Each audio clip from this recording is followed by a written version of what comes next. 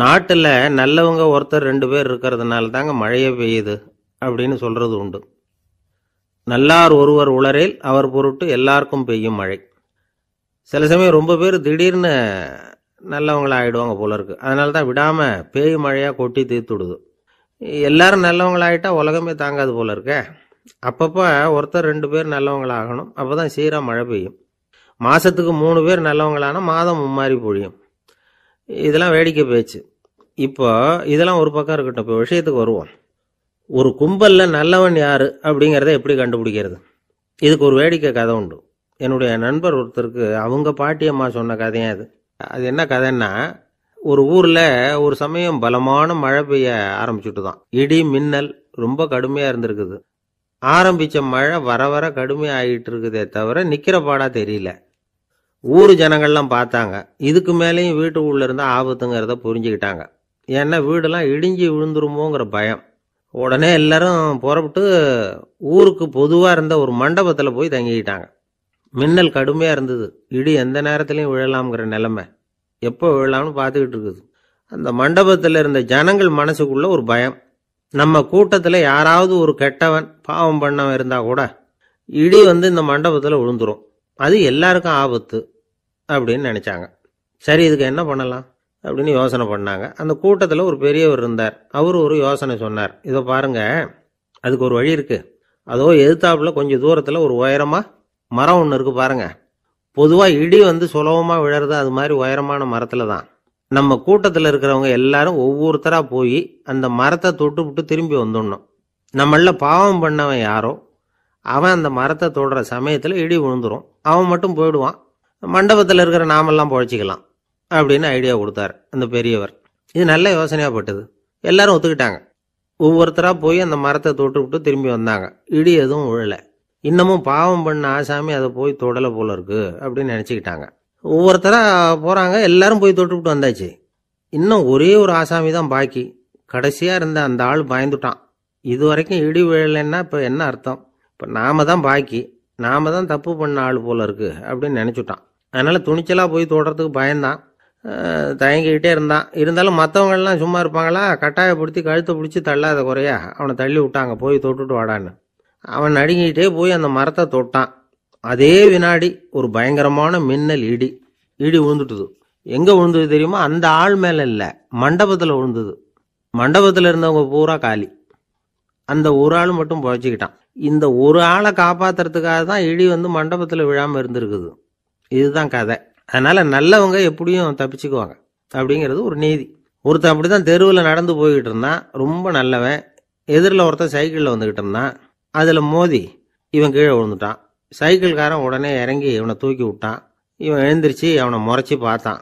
அப்படி பார்க்காதீங்க சார், நீங்கள் ரொம்ப புண்ணியம் பண்ணியிருக்கீங்க, அதுதான் இப்போ சைக்கிளில் மோதிக்கிட்டீங்க அப்படின்றான். என்ன அப்படி சொல்கிறேன் நான்? இவன் 10 நிமிஷத்துக்கு முன்னாடி நான் லாரி ஓட்டிகிட்டு வந்தேன், அப்போ நீங்கள் எதிரில் வந்திருந்தீங்கன்னா என்ன ஆயிருக்கும் அப்படின்னானா அவன்.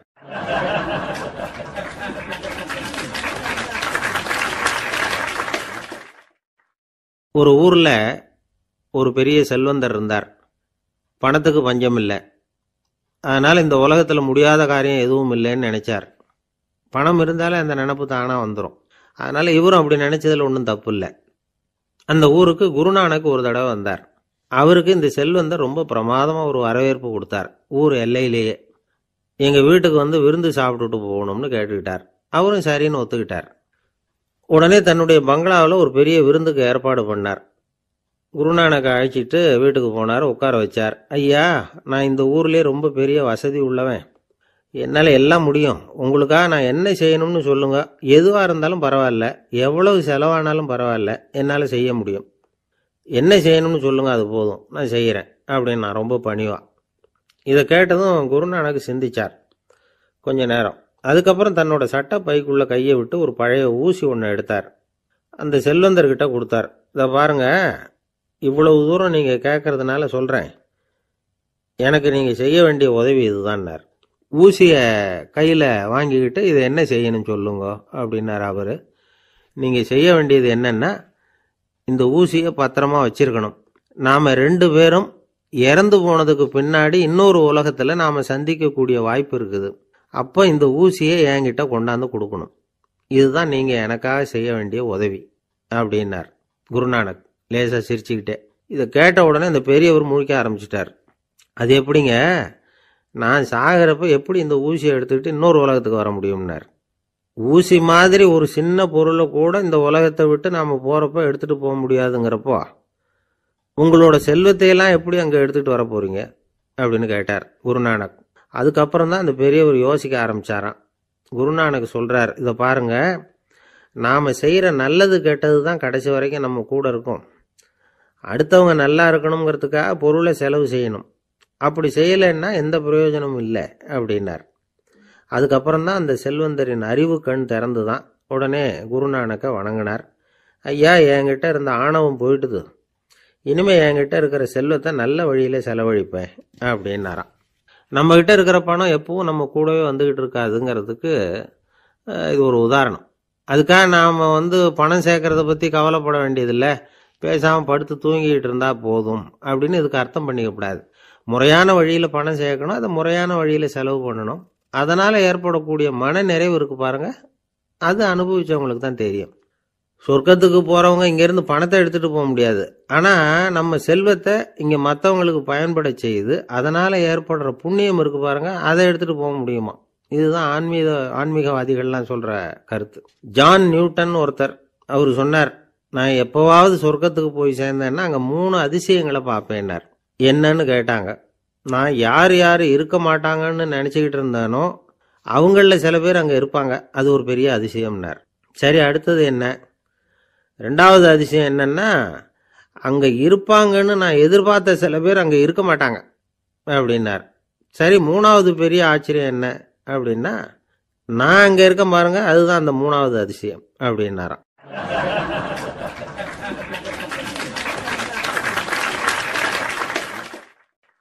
தானத்தில் சிறந்தது எது அப்படின்னு ஒரு கேள்வியை கேட்டு, தானத்தில் சிறந்தது நிதானம் அப்படின்னு அதுக்கு ஒரு பதிலும் சொல்கிறவங்க உண்டு.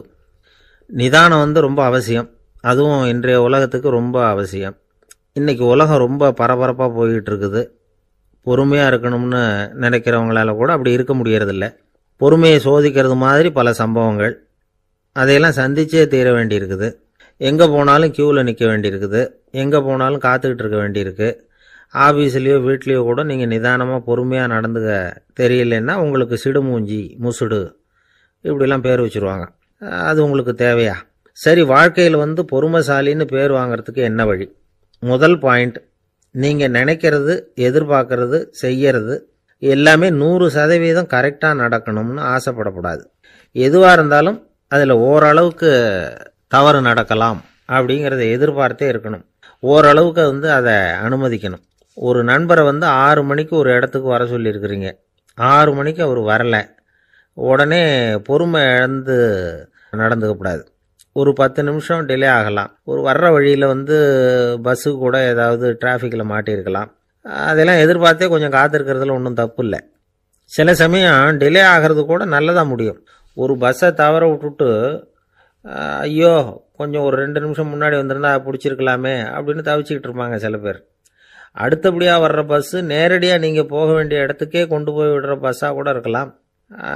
அது உங்களுக்கு முன்னாடி தெரியாதுல்ல. சில நெருக்கடியான சூழ்நிலைகளை தமாஷா எடுத்துக்கிறதுக்கு பழகிக்கணும்.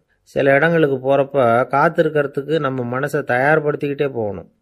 ஒரு ரயிலுக்கோ பஸ்ஸுக்கோ அல்லது விமானத்துக்கோ கப்பல் பிரயாணத்துக்கோ போகிறப்போ அங்கே போய் நீங்கள் மணிக்கணக்கில் கூட காத்துக்கிட்டு தான் இருக்கணும். புறப்படுற நேரம் கூட மாறலாம். நீங்கள் போய் சேர்ந்ததும் அது உடனே புறப்படணும்னு கட்டாயமாக என்ன? அது மாதிரி சமயத்தில் படிக்கிறதுக்குன்னு சில சுவாரஸ்யமான புத்தகங்களையும் கையில் எடுத்துக்கலாம். உங்களை சுற்றி எவ்வளவோ சுவாரஸ்யமான சம்பவங்கள் நடந்துக்கிட்டு இருக்குதுல்ல, அதையெல்லாம் வேடிக்கை பாருங்கள். எதுக்காக காத்துக்கிட்டு இருக்கிறோமோ அந்த காரியத்தில் உண்மையாகவே நமக்கு ஒரு அக்கறை இருந்தால் நமக்கு போர் அடிக்காது. சில கோயில்களில் பார்த்துருப்பீங்க, தரிசனத்துக்காக பக்தர்கள் நாள் கணக்கில் காத்துக்கிட்டு இருப்பாங்க. அவங்களெலாம் அழுத்துக்கிறது இல்லை. ஆண்டவனை தரிசிக்கணுங்கிற உண்மையான அக்கறை இருக்கிறதுனால அவங்களுக்கு போர் அடிக்கிறது இல்லை. ஆனால் சில சினிமா தியேட்டரில் கூட பார்க்கலாமே, சினிமா கியூ கூட அப்படி தான். சாயந்தரம் 6 மணி ஆட்டத்துக்கு காலம்பரம் 6 மணிக்கே போய் கூட காத்துக்கிட்டு இருப்பாங்க. அவங்களுக்கெல்லாம் போர் அடிக்காது, படம் பார்க்குற ஆர்வம். இன்னொரு முக்கியமான விஷயத்தை நாம் பழக்கப்படுத்திக்கணும். லிவ் ஃபார் தி மூமெண்ட் அப்படிங்கிறாங்க நிபுணர்கள். ரொம்ப பேர் எப்படின்னா அடுத்தபடியாக நடக்க போகிற விஷயத்திலேயே கவனமாக இருப்பாங்க. அந்த நினைப்புலேயே இந்த நிமிஷத்தை பொறுமை இல்லாமல் கழிப்பாங்க. ஒருத்தர் இருக்கார், அவர் எப்படின்னா ஆஃபீஸ் முடியறதுக்குள்ளேயே சார் 5 மணிக்கெல்லாம் ரெடியாக இருங்க, நாம் அந்த ஹோட்டலில் போய் டிஃபன் சாப்பிட்ணும் அப்படின்னு 4 மணிலேருந்து சொல்லிகிட்டு இருப்பார். 4:55 பரபரப்பாக ஓடி வருவார். 2 பேரும் புறப்படுவோம், ஹோட்டலுக்கு போவோம், சாப்பிட்டுக்கிட்டு இருப்போம். அப்படி சாப்பிட்டுட்டு இருக்கிறப்ப சார் சாப்பிட்டு முடித்ததும் நேராக ஒரு ஜவுளி கடைக்கு போகிறோம் அப்படிம்பார். பரபரக்க சாப்பிட்டு முடிப்பார், புறப்படுவார். ஜவுளி கடையில் அவசரமாக சீக்கிரம் பில் போடுங்க சார், சினிமாவுக்கு நேரம் ஆகிடும்பார். சினிமா தியேட்டரில் உட்காந்து அடுத்தபடியாக எங்கே டின்னர் சாப்பிட்றதுன்னு யோசனை பண்ணிகிட்டு இருப்பார். ராத்திரி படுக்கையில் விழுந்ததுக்கு அப்புறமும் நாளைக்கு காலையில் எழுந்திரிச்சதும் அதை பண்ணணும் இதை பண்ணணும்னு திட்டம் போட்டுக்கிட்டே இருப்பார். அதாவது எப்பவும் அடுத்த நிமிஷம், அடுத்த நாள், அடுத்த வாரம், அடுத்த வருஷம், இதுதான் அவங்க சிந்தனை.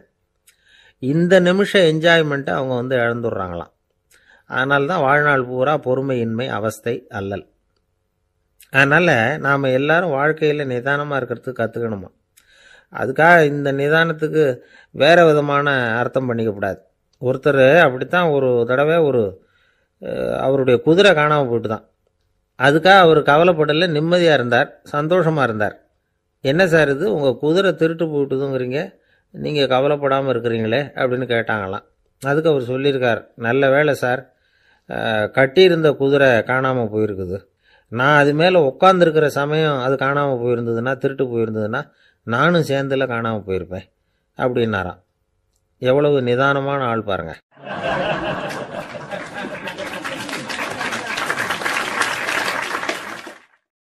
ஒரு ஊரில் ஒரு ஆள் இருந்தான், தையல் கடை வச்சுருந்தான். அவங்கிட்ட ஒருத்தன் ஒரு சட்டை துணி எடுத்து கொடுத்து தைக்க சொல்லியிருந்தான். வர்ற சனிக்கிழமை வா, வந்து வாங்கிட்டு போ அப்படின்னு அவன் சொல்லியிருந்தான். அதே மாதிரி இவன் வந்தான். அவன் தச்சு வச்சுருந்த சட்டையை கொடுத்தான். இவன் வாங்கி அங்கேயே போட்டு பார்த்தான். கை நீளம் ஒன்றுக்கு ஒன்று வித்தியாசமாக இருந்தது.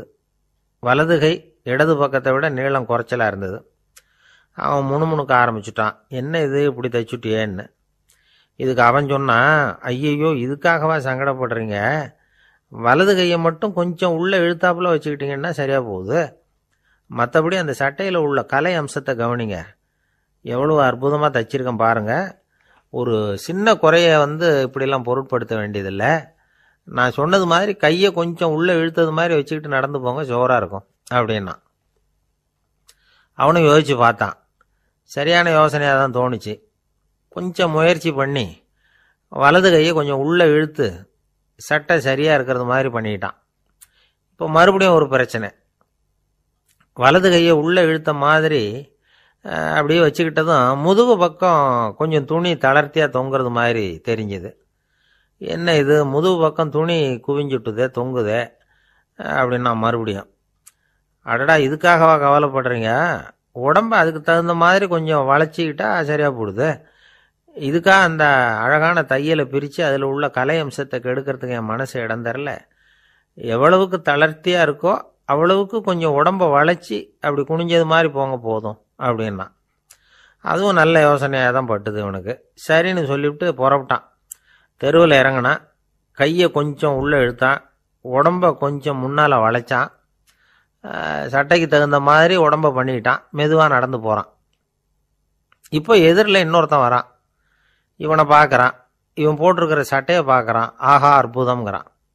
சும்மா சொல்லக்கூடாது, ரொம்ப நல்லா இருக்குது, நிச்சயமாக இது இந்த ஊர் மேலே தெருவில் இருக்கிற ஒருத்தன் இருக்கானே அவன் தைச்சதாக தான் இருக்கணும் அப்படின்னா. இதை கேட்டதும் அவனுக்கு ஆச்சரியம், எப்படி அவ்வளவு கரெக்டாக கண்டுபிடிச்சிங்க அப்படின்னு கேட்டிருக்கான். இதுக்கு அந்த வழிபோக்கன்னு சொன்னானான், அவன் ரொம்ப கெட்டிக்காரன், உங்களை மாதிரி உடம்பும் கையும் வளைஞ்சு போன ஒரு ஆசாமிக்கு அவனை தவிர வேற யாராலேயும் இவ்வளவு பொருத்தமான ஒரு சட்டையை தைக்க முடியாது அப்படின்னானா. பாருங்க, அவனுக்காக இவன் அனுசரிக்க போய் இவனோட நிலைமை எப்படி ஆயிட்டுது பாருங்க. இதே மாதிரி தான் சில சடங்குகளும் சம்பிரதாயங்களும் நம்மளை கோமாளி ஆக்கி விட்டுரும். எதுவாக இருந்தாலும் அதில் அறிவுபூர்வமான அணுகுமுறை அவசியம். ஒரு நர்ஸ் அவசரமாக ஓடி டாக்டர்கிட்ட சொல்லிச்சான், டாக்டர் ஒரு தப்பு நடந்து போச்சு, 10ஆம் நம்பர் பெட்டில் இருக்கிற பேஷண்ட்டுக்கு காலில் ஆப்ரேஷன் பண்ணுறதுக்கு பதிலாக கையில் ஆப்ரேஷன் பண்ணி விட்டீங்க, கை ஆப்ரேஷன் பண்ணிக்க வேண்டிய ஆள் 7ஆம் நம்பர் பெட்டில் இருக்கார் அப்படின்னு தான். அதுக்கு இவர் பதட்டப்படாமல் சொன்னாராம், பரவாயில்ல இவரை தூக்கி 7ஆம் நம்பர் பெட்டில் போட்டுரு அப்படின்னாராம்.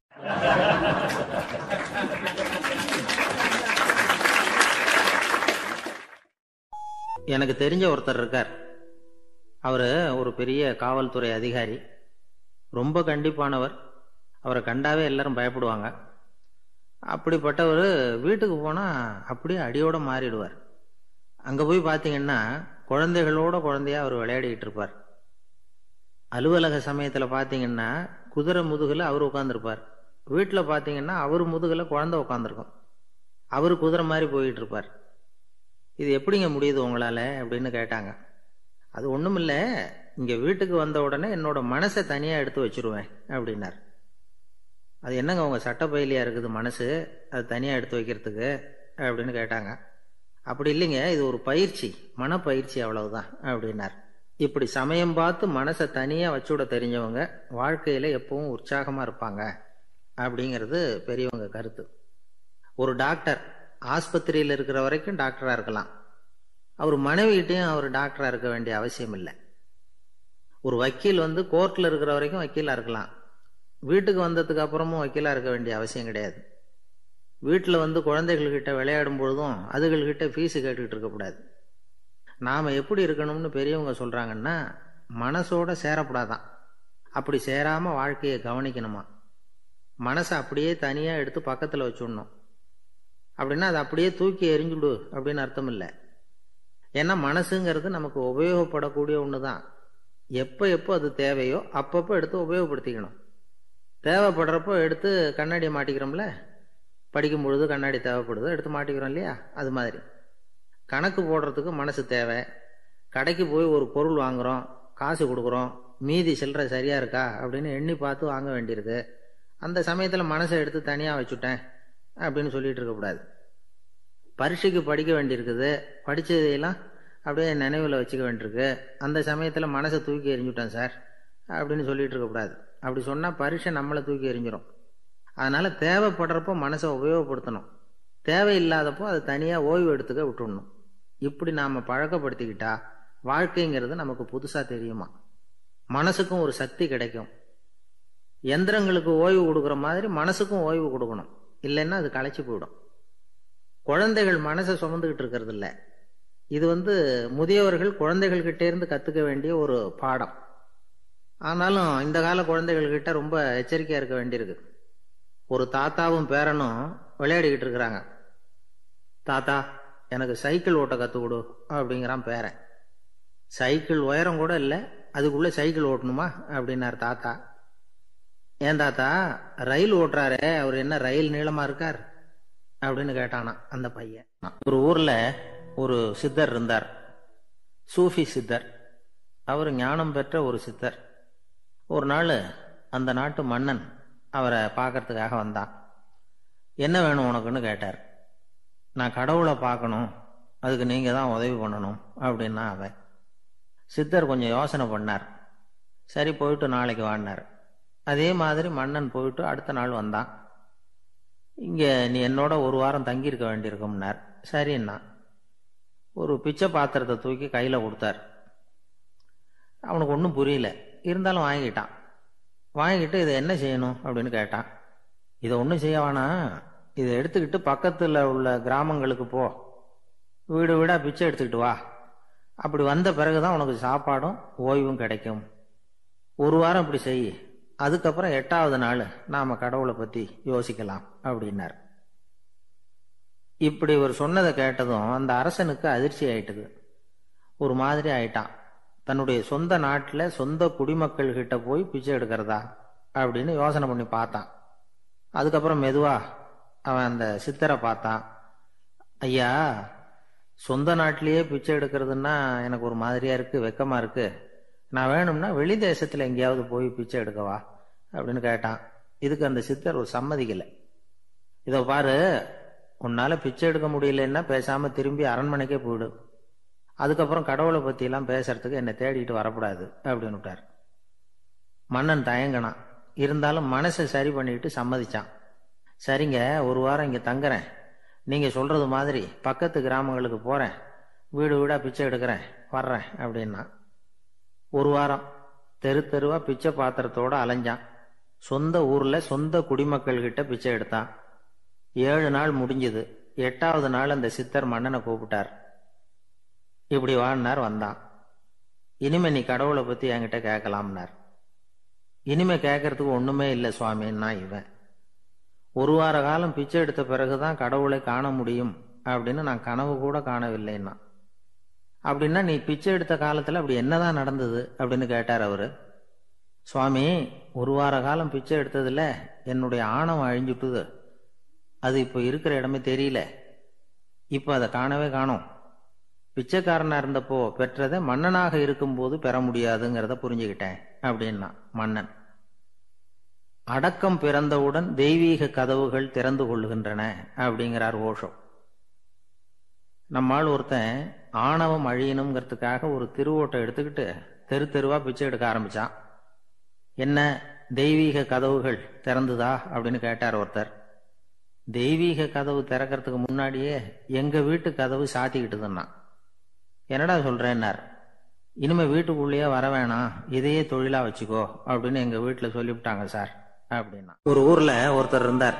ரொம்ப நல்லவர். யாருக்காவது ஏதாவது கொடுத்துக்கிட்டே இருப்பார். கொடையாளி. தினமும் யாராவது ஒருத்தருக்கு ஏதாவது கொடுக்கலன்னா அவருக்கு தூக்கம் வராது. அப்படி ஒரு பழக்கம். அது மட்டும் இல்லை, அவர் கொடுக்கறது அடுத்தவங்களுக்கு தெரியாது. அவ்வளவு ரகசியமா அதை கொடுப்பார். வலது கை கொடுக்கறது இடது கைக்கு தெரியக்கூடாதுன்னு சொல்லுவாங்கல்ல, அது மாதிரி அவர். ஒரு நாள் ராத்திரி அவர் ஏற்கனவே தயாராக கட்டி வச்சிருந்த பணம் முடிச்ச கையில் எடுத்துக்கிட்டு வீட்டை விட்டு வெளியில வந்தார். தெருவில் இறங்கி நடந்தார். இன்னைக்கு யாருக்கு தர்மம் செய்யறது அப்படின்னு யோசனை பண்ணிட்டு இருட்டில் நடந்து வந்துகிட்டு இருக்கிறார். யாரோ ஒருத்தர் எதிரில் வர்றது மாதிரி தெரிஞ்சுது. உடனே அவர் கிட்ட போனார். தன்கிட்ட இருந்த பணம் முடிச்சு அவசரமா அவர் கையில திணிச்சுட்டு திரும்பி வந்துட்டார். அப்பாடா, ஒரு வழியா யாருக்கும் தெரியாம இன்னைக்கு தர்மம் பண்ணியாச்சு அப்படிங்கிற மகிழ்ச்சி, மன நிறைவு அவர் முகத்துல. நிம்மதியா தூங்கினார். அப்புறம் எழுந்திரிச்சார். மறுநாள் காலையில ஊரு பூரா ஒரே பேச்சு. என்ன பேச்சுன்னா, நேற்று ராத்திரி ஒரு திருடன் கையில யாரோ பணத்தை கொடுத்துட்டு போயிருக்கிறாங்க அப்படின்னு எல்லாரும் பேசிக்கிட்டு இருக்கிறாங்க. இதை கேள்விப்பட்டதும் அந்த பெரியவருக்கு ரொம்ப வருத்தமா போச்சு. அடடா, போயும் ஒரு திருடனுக்கா உதவி பண்ணியிருக்கிறோம், பிரயோஜனம் இல்லாம போயிட்டுதே அப்படின்னு நினைச்சார். சரி, இன்னைக்கும் யாருக்காவது உதவி பண்ணணும் அப்படின்னு முடிவு பண்ணினார். ராத்திரி நேரம் வந்தது. இவர் வழக்கம் போல தெருவில் இறங்கி நடந்தார். கையில பணம் முடிச்சு. எதிரில் ஒரு பொன் உருவம் மங்கலா தெரிஞ்சது. இவர் உடனே அந்த பெண் கிட்ட பணத்தை கொடுத்துட்டு திருப்தியா திரும்பி வந்துட்டார். மறுநாள் காலையில ஊரு பூரா என்ன பேசிக்கிட்டாங்க தெரியுமா? நேற்று ராத்திரி நெறி தவறி நடக்கிற ஒரு பெண்ணின் கையில யாரோ வச்சுட்டு போயிருக்கிறாங்க அப்படின்னு எல்லாரும் பேசிக்கிறாங்க. அடடா, இன்னைக்கும் தவறுதலா நடந்து போச்சு அப்படின்னு ஒரு வருத்தப்பட்டார். இருக்கட்டும், இன்னைக்கும் ஏதாவது தர்மம் பண்ணுவோம் அப்படின்னு நினைச்சுக்கிட்டாரு. 3வது நாள் ராத்திரியும் புறப்பட்டார். இப்பவும் எதிரில் ஒருத்தர் வந்தார். இவர் பணத்தை கொடுத்தார், திரும்பி வந்துட்டார். மறுநாள் மக்கள் என்ன பேசிக்கிட்டாங்கன்னா, நேற்று ராத்திரி ஒரு செல்வந்தர் கையில யாரோ பணத்தை கொடுத்துட்டு போயிருக்கிறாங்க அப்படின்னு பேசிக்கிட்டாங்களாம். அவருக்கு ரொம்ப வருத்தமா போயிட்டுது. என்ன இது, தினம் இப்படி ஆகிக்கிட்டு இருக்குதே அப்படின்னு நினைச்சுக்கிட்டே படுத்து தூங்கினார். அன்னைக்கு ராத்திரி ஒரு கனவு. அந்த கனவுல இறைவன் வந்து சொன்னாராம், இதோ பாருப்பா, நீ கொடுத்த தர்மம் வீணா போயிடல. உன்கிட்ட பணம் வாங்கின அந்த திருடன் திருந்திட்டான், அந்த பொண்ணும் திருந்திட்டா, அந்த செல்வந்தனும் கொடையாளி ஆயிட்டான், எல்லாருக்கும் உதவி பண்ண ஆரம்பிச்சுட்டான் அப்படின்னு சொன்னாராம். இந்த கதையை சொன்னவர் யாருன்னா நபிகள் நாயகம். இதுல உள்ள கருத்து என்னன்னா, நல்ல மனசோட தர்மம் பண்ணுனா அது வீணா போறதில்லை. இன்னொரு கருத்து, தர்மம் வந்து தன்னை மட்டுமல்ல அடுத்தவங்களையும் தீமையிலிருந்து காப்பாற்றும். இதுதான் நாம புரிஞ்சுக்க வேண்டியது. இந்த காலத்திலயும் இது மாதிரி சில சம்பவங்கள் நடக்கிறது உண்டு. ஒரு பெரியவர் இருட்டில் நடந்து வந்துகிட்டு இருந்தாரு. எதிரில் வந்த ஒருத்தன் வலுக்கட்டாயமா இவர் கையை பிடிச்சி ஒரு பண முடிப்பை கொடுத்து வச்சுக்க சொல்லிவிட்டு விலகி போயிட்டான். பெரியவருக்கு ஆச்சரியம், இந்த காலத்திலயும் இப்படி வலது கை கொடுக்கறது இடது கைக்கு தெரியக்கூடாதுன்னு நினைக்கிற கொடையாளிகள் உண்டு போல இருக்கு அப்படின்னு யோசனை பண்ணிக்கிட்டே நடந்தார். கொஞ்சம் தூரம் போயிருப்பாரு. அதுக்குள்ள அதே ஆள் திரும்பி வந்தான். கொடுத்த பண முடிப்பை திருப்பி கொடுங்க அப்படின்னு கேட்டு வாங்கிட்டான். இவருக்கு ஒன்றும் புரியல. ஏன் இப்படி பண்றேன்னார். அது ஒன்றும் இல்லைங்க, கொஞ்ச நேரம் இதை உங்ககிட்ட கொடுத்து வச்சிருந்தேன், அவ்வளவுதான் அப்படின்னா. ஏன்னு கேட்டார். என்னை பின்னாடி போலீஸ் தேடிக்கிட்டு வந்துகிட்டு இருக்குது, அதுதான் அப்படி பண்ணேன், இப்போ போயிட்டு இனிமே ஒன்றும் பயமில்லை அப்படின்னு சொல்லிவிட்டு அவன் பாட்டுக்கு நடந்து போறான். ஜெருசலேம், அங்க உள்ள ஒரு தேவாலயம். அதில் உள்ள பலிபீடத்தின் முன்னாடி ஒரு பெட்டி உண்டு. அது காணிக்கை பெட்டி. ஆலயத்துக்கு வர்றவங்க பிரார்த்தனை பண்ணிவிட்டு திரும்பி போகிற சமயத்தில் அந்த பெட்டியில் காணிக்கை போடுவாங்க. அவங்களால எவ்வளவு முடியுமோ அவ்வளவு போடுறது வழக்கம். அவங்கவுங்க வசதிக்கு தகுந்த மாதிரி போடுவாங்க. வசதி உள்ளவங்களாக இருந்தாலும் சரி, வசதியே இல்லாத வறியவர்களாக இருந்தாலும் சரி, ஆலய காணிக்கை பெட்டியில் காசு போடுறது அவங்களுக்கு ரொம்ப பெருமையான ஒரு செயல். ஒரு சமயம் இயேசு தம்முடைய சீடர்களோடு அந்த ஆலயத்துக்கு வரார். அங்கே உட்காந்து ரொம்ப நேரம் வழிபாடு பண்ணிட்டு இருக்கிறார். சீடர்களும் அந்த ஜபத்தில் கலந்துக்கிட்டாங்க. வழிபாடு முடிஞ்சுது. இயேசு உட்காந்துருக்கிறார். காணிக்கை பெட்டியில் காசு போடுறவங்கள கவனிக்கிறார். சீடர்களும் அதையே கவனிச்சுக்கிட்டு இருக்கிறாங்க. ரொம்ப பேர் வரிசையாக வந்தாங்க. அவங்களால முடிஞ்ச அளவுக்கு காசு போட்டுட்டு அவங்க பாட்டுக்கு போய்கிட்டு இருக்கிறாங்க. வசதியானவங்க நிறைய பேர் வந்தாங்க. அதுக்கு மத்தியில் வயசான ஒரு அம்மா, அவங்களும் வந்து காசு போட்டுட்டு போகிறாங்க. இப்போ இயேசு தன்னுடைய சீடர்கள் பக்கம் திரும்பினார். ஒரு கேள்வி கேட்டார். இப்போ இந்த காணிக்கை பெட்டியில் நிறைய பேர் வந்து காசு போட்டுட்டு போகிறத நீங்கள் கவனிச்சிங்க. இன்னைக்கு இந்த காணிக்கை பெட்டியில் ரொம்பவும் அதிகமாக காசு போட்டது யார் அப்படின்னு கேட்டார். முதல்ல வந்தார ஒரு பெரிய மனுஷன், அவர் தான் அதிகமாக போட்டார் அப்படின்னார் ஒருத்தர். மூணாவதா வந்தவர் தான் அதிகமாக போட்டார், நான் கவனித்தேன் அப்படின்னாரு இன்னொருத்தர். இப்படி ஆளுக்கு ஒரு விதமாக சொல்கிறாங்க. கடைசியாக இயேசு சொன்னாராம், இன்றைக்கு அந்த பெட்டியில் அதிகமாக காசு போட்டவங்க அந்த வயசான அம்மா தான் அப்படின்னாராம். சீடர்களுக்கு ஒன்றும் புரியல. அந்த அம்மா ரொம்பவும் ஏழையாச்சே, அவங்க எப்படி அதிகமாக காணிக்கை செலுத்த முடியும் அப்படிங்கிறது அவங்க சந்தேகம். இயேசு விளக்குனார். நிறைய பேர் வந்தாங்க, நிறையவே காசுகள் போட்டாங்க, அது உண்மைதான். ஆனாலும் அந்த அம்மா என்ன பண்ணாங்க கவனிச்சிங்களா? வந்தாங்க, தன்னுடைய காசு பையை திறந்தாங்க, அப்படியே கொட்டுனாங்க. அதில் இருந்தது ரெண்டு காசுகள் தான். அந்த 2 காசும் காணிக்கை பெட்டியில் விழுந்துட்டுது. மற்றவங்கள்லாம் தங்கள்கிட்ட இருந்த செல்வத்தின் ஒரு சிறு பகுதியை எடுத்து பெட்டியில் போட்டாங்க. ஆனால் இந்த அம்மா தன்கிட்ட என்ன இருந்ததோ அதை அப்படியே போட்டுட்டாங்க. தன்னுடைய பிழைப்புக்காக வச்சிருந்த அவ்வளவையும் இழக்கிறதுக்கு தயாராயிட்டாங்க. அவ்வளவு தாராள மனசு அவங்களுக்கு. அதனால அவங்க செலுத்தின காணிக்கை தான் அளவில் அதிகம் அப்படின்னார். விலை மதிப்பில்லாத முத்து புதையல் ஒருத்தனுக்கு கிடைக்க போகுதுன்னு வச்சுக்கோங்க. அதன் மதிப்பை உணர்ந்தவன் என்ன பண்ணுவான்? அதை அடையறதுக்காக தன்கிட்ட இருக்கிற எதையும் கொடுக்கறதுக்கு தயாரா இருப்பான் இல்லையா? அது மாதிரி தான் இதுவும் அப்படின்னார். உலக மதிப்பீடுகளை துரும்பா தூசியா மதிச்சு அதையெல்லாம் உதறி விடுகிறவன் இறையருள் அப்படிங்கிற இணையில்லாத செல்வத்தை பெறுகிறான் அப்படிங்கிறது இதுல உள்ள கருத்து. இறைவனுக்காக இழப்பதுன்னா துன்பப்படுகிறவர்களுக்காக, ஏழைகளுக்காக, ஏதுமற்றவர்களுக்காக இழப்பது அப்படின்னு அர்த்தம். உங்கள் அயலானுக்கு நீங்கள் என்ன உதவி செய்தாலும் அதை எனக்கே செய்கிறீர்கள் அப்படின்னு இயேசு சொல்லியிருக்கிறார்.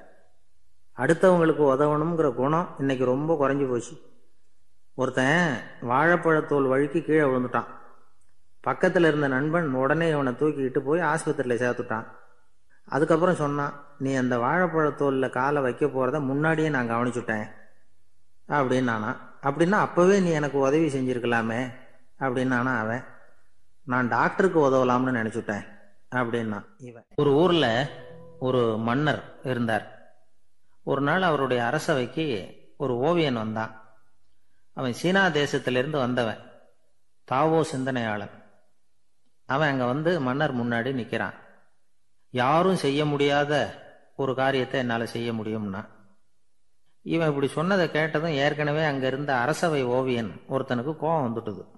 இதோ பாரு, இப்படிலாம் பேசக்கூடாது, நான் வேணும்னா உன்னுடைய சவாலை ஏற்றுக்கிறேன் அப்படின்னா. நாம் 2 பேரும் ஓவியம் தீட்டுவோம், அதை பார்த்துட்டு நம்ம 2 பேரில் யார் சிறந்த ஓவியன் அப்படிங்கிறத மன்னரே தீர்மானம் செய்யட்டும், என்ன சொல்ற அப்படின்னு கேட்டான் அவன். அவனும் சரின்னு ஒத்துக்கிட்டான். போட்டி ஆரம்பமாச்சு. அரசர் அவங்களுக்கு 2 சுவர்களை ஒதுக்கி கொடுத்தார். 6 மாச காலம் அவகாசம் கொடுத்தார். 2 ஓவியர்களும் அவங்கவுங்க வேலையை ஆரம்பிச்சாங்க. இரவு பகலா வேலை செய்ய ஆரம்பிச்சுட்டாங்க. 6 மாசம் முடிஞ்சது. அரசர் வந்து பார்த்தார். முதல்ல தன்னுடைய அரசவை ஓவியர் தீட்டி இருந்த ஓவியத்தை பார்த்தார். ரொம்ப பிரமாதமா இருந்தது, பாராட்டினார். இதோ பாரு, உன்னுடைய ஓவியம் அற்புதமா இருக்கு, உயிரோட்டம் உள்ளதா இருக்குது, கலையின் உச்சமே இதுதான், இதை விட சிறந்த ஒரு ஓவியத்தை வேற யாராலையும் படைக்க முடியாது அப்படின்னார். அதுக்கப்புறம் அந்த சீன ஓவியன் கிட்ட போனார். எங்க உன்னுடைய ஓவியம்னு கேட்டார். திரைச்சீலையை விலக்கி விட்டு பாருங்கன்னா மன்னர் அந்த திரைச்சீலையை விளக்குனார்.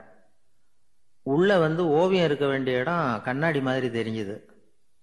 அவன் அந்த 6 மாச காலமா அந்த சுவரை தேய்ச்சி தேய்ச்சி கண்ணாடி மாதிரி ஆக்கி வச்சிருக்கிறான். அதுக்கு நேராக எதிர் சுவரில் அரசவை ஓவியம் தீட்டின ஓவியம் இருக்கு. அது எதிரில் இருந்த இந்த கண்ணாடியில பட்டு பிரதிபலிக்குது. மன்னர் யோசனை பண்ண ஆரம்பிச்சார். அப்புறம் அந்த சீன ஓவியனை பார்த்து கேட்டார், இதை பாரு, நீ என்னுடைய ஆளை தோற்கடிச்சுட்ட அப்படிங்கிறதுல சந்தேகம் இல்லை.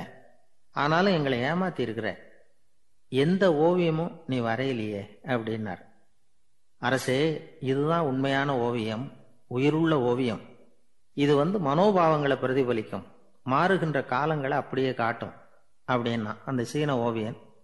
கையால வரைகிற ஓவியங்கள்ல சலனம் இல்லை, கண்ணாடி அப்படி கிடையாது.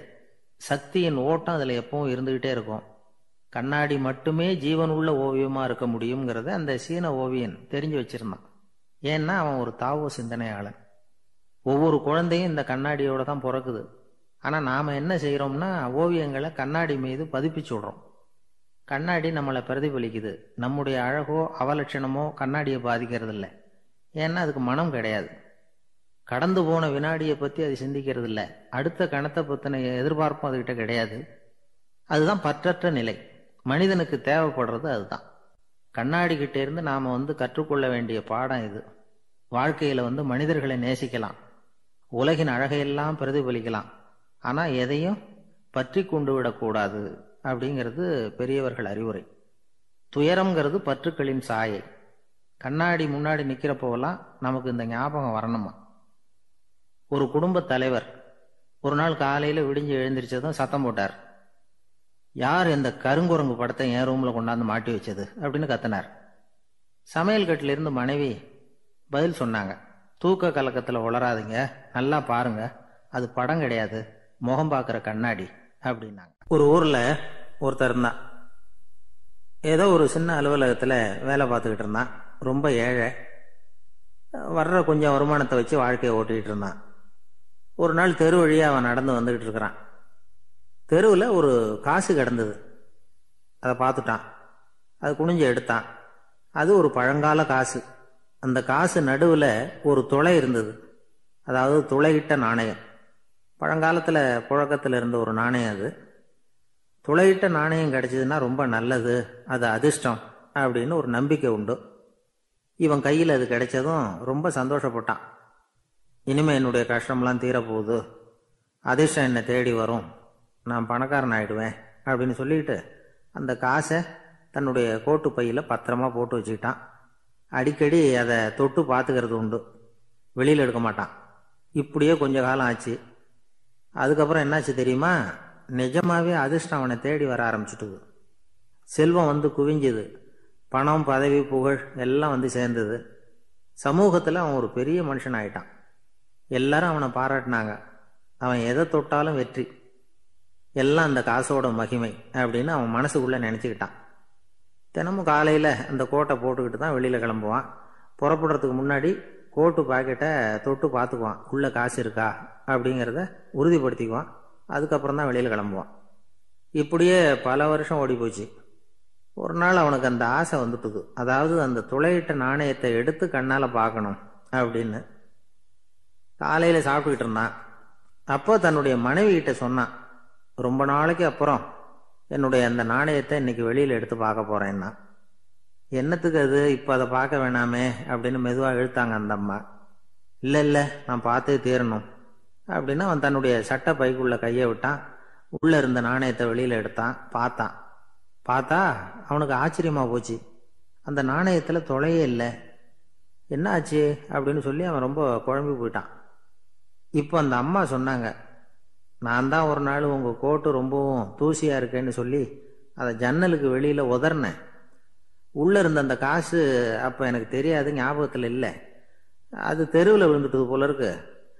அதுக்கப்புறம் எவ்வளவோ தேடி பார்த்தேன், கிடைக்கல. அதுக்குள்ளே அதை யாரோ எடுத்துகிட்டு போயிட்டாங்க போல இருக்கு. அது இல்லைங்கிறது உங்களுக்கு தெரிஞ்சால் வருத்தமாக இருக்குமேங்கிறதுக்காக நான் தான் வேற ஒரு நாணயத்தை எடுத்து சட்டை பைக்குள்ளே வச்சுட்டேன் அப்படின்னு விவரத்தை சொன்னாங்க அந்த அம்மா.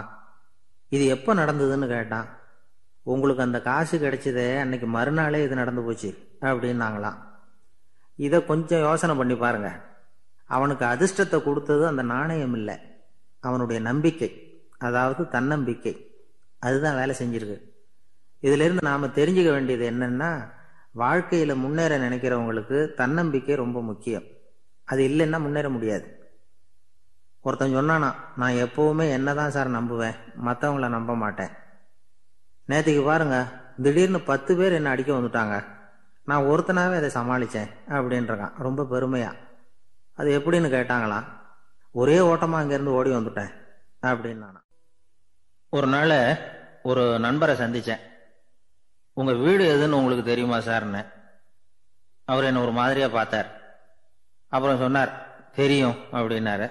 சரி, உங்கள் தொலைபேசி எண் உங்களுக்கு தெரியுமான்னு. அதுவும் தெரியும்னார். உங்கள் மனைவி மக்கள் யார் யாருன்னு உங்களுக்கு தெரியுமான்னு கேட்டேன். என்ன ஒரு மாதிரியாக பார்த்தார். அப்புறம் சொன்னார், அதுவும் தெரியும் சார் அப்படின்னார். சரி, நீங்கள் யாருன்னு உங்களுக்கு தெரியுமான்னு கேட்டேன். இப்போ தான் அவர் முழிக்க ஆரம்பித்தார். அவர் மட்டும் அப்படி இல்லை, நாம் எல்லாருமே அப்படி தான். எதிரில் நிற்கிறது யாருங்கிறது தெரியும், நாம் யாருன்னு நமக்கு தெரியாது. உண்மையிலேயே நாம் யார்? இந்த கேள்விக்கான பதிலை தான் வாழ்க்கை பூரா நாம் தேடிட்டு இருக்கிறோம்.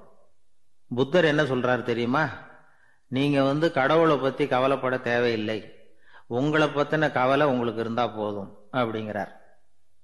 நான் யார், எனக்கு ஏன் இந்த கவலை அப்படின்னு உங்களை நீங்களே கேட்டுக்குங்க அப்படிங்கிறார். நாம ஏன் கடவுளை படைச்சோம்? அது ஒரு நழுவல் முயற்சியாம், அதாவது தன்னிடமிருந்து தானே தப்பிக்கிற ஒரு முயற்சியாம். இப்படிதான் அதை சொல்றாங்க அறிஞர்கள்லாம். மக்கள் பொய்யான பிரச்சனைகள்ல ஆர்வமா இருக்கிறாங்க, அதுக்கு தீர்வு காணவும் முயற்சி பண்றாங்க. கடவுளை பத்தி விவாதிக்க எல்லாருக்கும் விருப்பம், தன்னுடைய சுயம் பற்றிய பிரஜையே இருக்கிறது இல்ல. ஆகக்கூடிய விஷயம் என்னன்னா, கடவுள் சமாளிப்புக்கு பயன்படுத்தப்படுகிறார். மனவியல் என்ன சொல்லுது தெரியுமா? கடவுள், சொர்க்கம், மறுபிறவி இதை பத்தி எல்லாம் பேச ஆரம்பிக்கிறவங்க யார் தெரியுமா? போருக்கு போறவன், துன்பத்துல சிக்கி கஷ்டப்படுறவன், நோய் படுக்கையில விழுந்தவன், இவங்க தான். நாம அனுபவத்திலே பார்க்கிறோமே இதையெல்லாம். கடவுளை துணைக்கு கூப்பிடுறவங்க யாருன்னு கவனிச்சு பாருங்க. பரீட்சை எழுத போறவன், வேலை தேடி அலையிறவன், பண நெருக்கடியில் இருக்கிறவன், விபத்துல சிக்கிக்கிட்டவன், இவங்கெல்லாம் தான். தேர்வுல வெற்றி பெற்றதும் அவரை துணைக்கு கூப்பிடுறது இல்லை, வேலை கிடைச்சதும் அவர் துணை தேவைப்படுறது இல்லை. ஏன் இப்படி? கொஞ்சம் யோசனை பண்ணி பாருங்க. துன்பம் வருகிற போது அந்த துன்பத்தை தவிர்க்க வேண்டிய நிலையில அதிலிருந்து நழுவி போறதுக்காக பிரார்த்தனை தேவைப்படுது. எல்லாம் நல்லபடியா நடக்கிறப்போ பிரார்த்தனை செய்யறது இல்லை. புத்தருடைய வழி என்ன தெரியுமா? அந்த வழியில கடவுளும் கிடையாது, பிரார்த்தனையும் கிடையாது. புத்தர் செய்தது இதைத்தான்.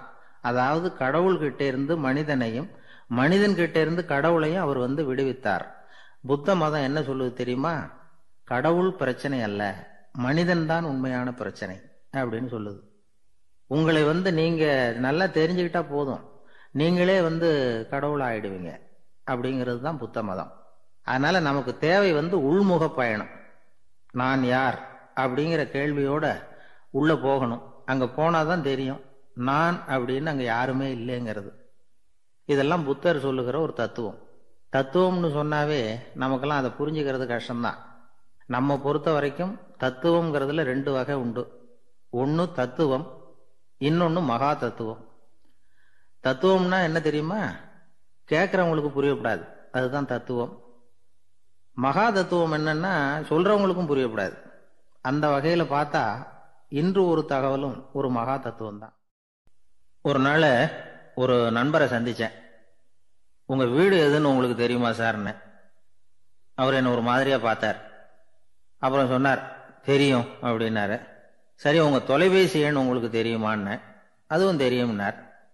உங்க மனைவி மக்கள் யார் யாருன்னு உங்களுக்கு தெரியுமான்னு கேட்டேன். என்ன ஒரு மாதிரியா பார்த்தார். அப்புறம் சொன்னார், அதுவும் தெரியும் சார் அப்படின்னார். சரி, நீங்க யாருன்னு உங்களுக்கு தெரியுமான்னு கேட்டேன். இப்போதான் அவர் முழிக்க ஆரம்பிச்சார். அவர் மட்டும் அப்படி இல்லை, நாம எல்லாருமே அப்படிதான். எதிரில் நிற்கிறது யாருங்கிறது தெரியும், நாம யாருன்னு நமக்கு தெரியாது. உண்மையிலேயே நாம யார்? இந்த கேள்விக்கான பதிலை தான் வாழ்க்கை பூரா நாம தேடிட்டு இருக்கிறோம். புத்தர் என்ன சொல்றாரு தெரியுமா? நீங்க கடவுளை பத்தி கவலைப்பட தேவையில்லை, உங்களை பத்தின கவலை உங்களுக்கு இருந்தா போதும் அப்படிங்கிறார். நான் யார், எனக்கு ஏன் இந்த கவலை அப்படின்னு உங்களை நீங்களே கேட்டுக்குங்க அப்படிங்கிறார். நாம ஏன் கடவுளை படைச்சோம்? அது ஒரு நழுவல் முயற்சியாம், அதாவது தன்னிடமிருந்து தானே தப்பிக்கிற ஒரு முயற்சியாம். இப்படிதான் அதை சொல்றாங்க அறிஞர்கள்லாம்.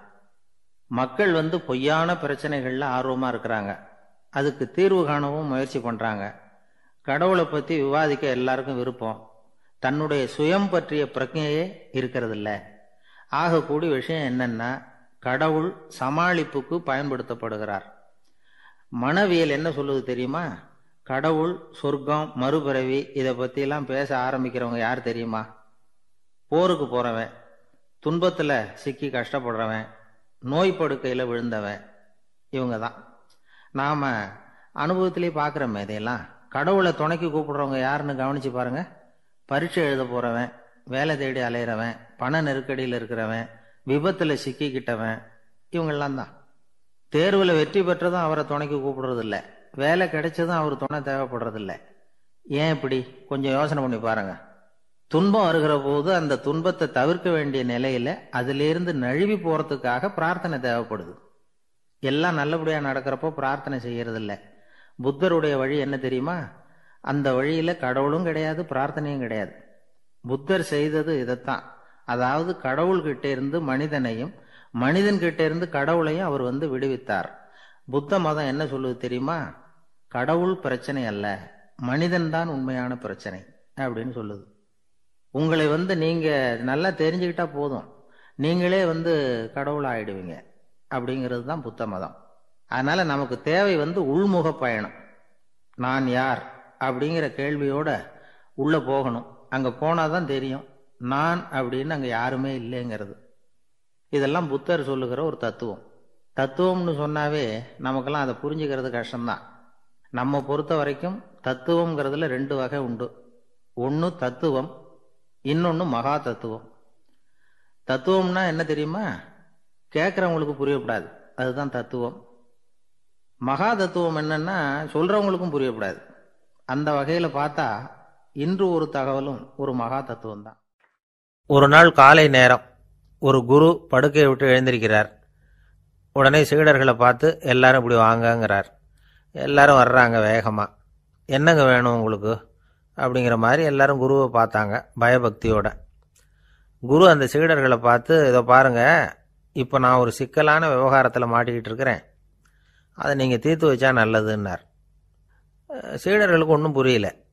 என்ன இது இவர் இப்படி சொல்கிறாரு? நமக்குள்ள எல்லா விவகாரங்களையும் தீர்த்து வைக்கிறவர் நம்ம குருநாதர், அவருடைய விவகாரத்தை நாம தீர்த்து வைக்கிறதா? ஆச்சரியமாக இருக்குதே, குருநாதருக்கே சிக்கலா அப்படின்னு யோசனை பண்ண ஆரம்பித்தாங்க. இருந்தாலும் ரொம்ப பணிவாக கேட்டாங்க, சுவாமி உங்களுக்கே சிக்கலா? இந்த உலகத்து சிக்கல்களுக்கும் சிரமங்களுக்கும் அப்பாற்பட்டவர் அல்லவா தாங்கள், அப்படிப்பட்ட உங்களுக்கு சிக்கல்னா அது எப்படி அப்படின்னாங்க. எனக்கு ஏற்பட்டிருக்கிற சிக்கல் அவ்வளவு பெருசு, ரொம்ப பெரிய விவகாரம் அது அப்படின்னார் குரு. கொஞ்சம் விவரமாக சொல்லுங்க அப்படின்னாங்க இவங்க. இப்போ அந்த குரு விவரத்தை சொன்னார். அதாவது நேற்று ராத்திரி நான் ஒரு கனவு கண்டேன்.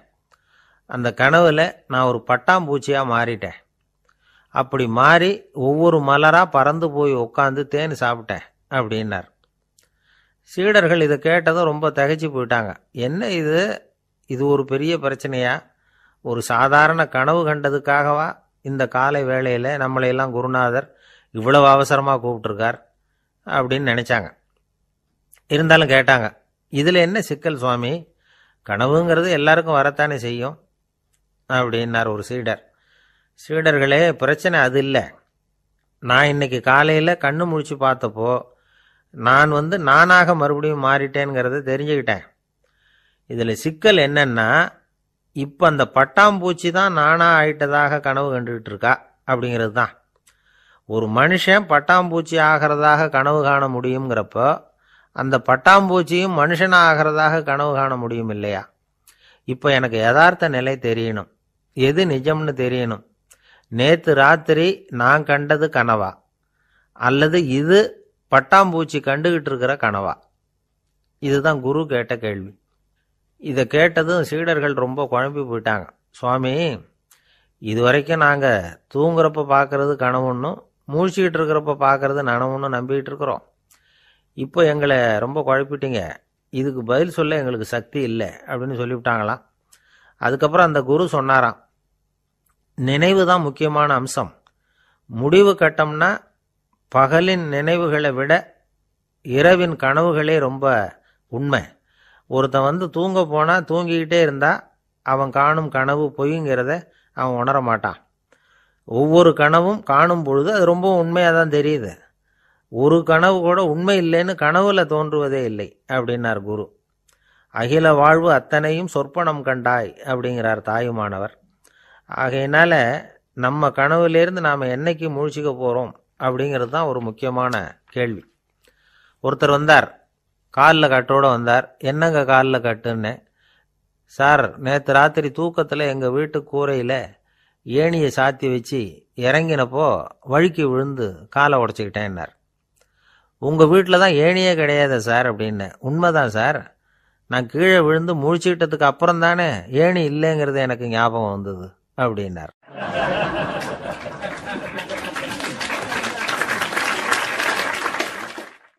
ஒரு ஊரில் ஒரு குரு இருந்தார், ஜென் குரு. அவரை தேடிட்டு ஒரு மன்னர் வந்தார். வந்தவர் ஜப்பான் மன்னர். தோட்டக்கலையை பற்றி தெரிஞ்சுட்டு போகிறதுக்காக அவர் வந்தார். எப்படி தோட்டம் அமைக்கிறது அப்படிங்கிறத பற்றி அந்த குரு விவரமாக சொல்லி கொடுத்தாரு.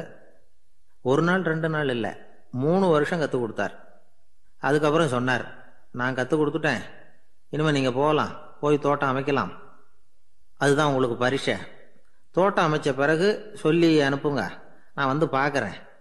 நீங்கள் இங்கே என்னவெல்லாம் கற்றுக்கிட்டீங்களோ அதையெல்லாம் அங்கே செயல்முறையில் செஞ்சு காட்டுங்க அப்படின்னு சொல்லி அனுப்பி வச்சார். மன்னர் போனார்.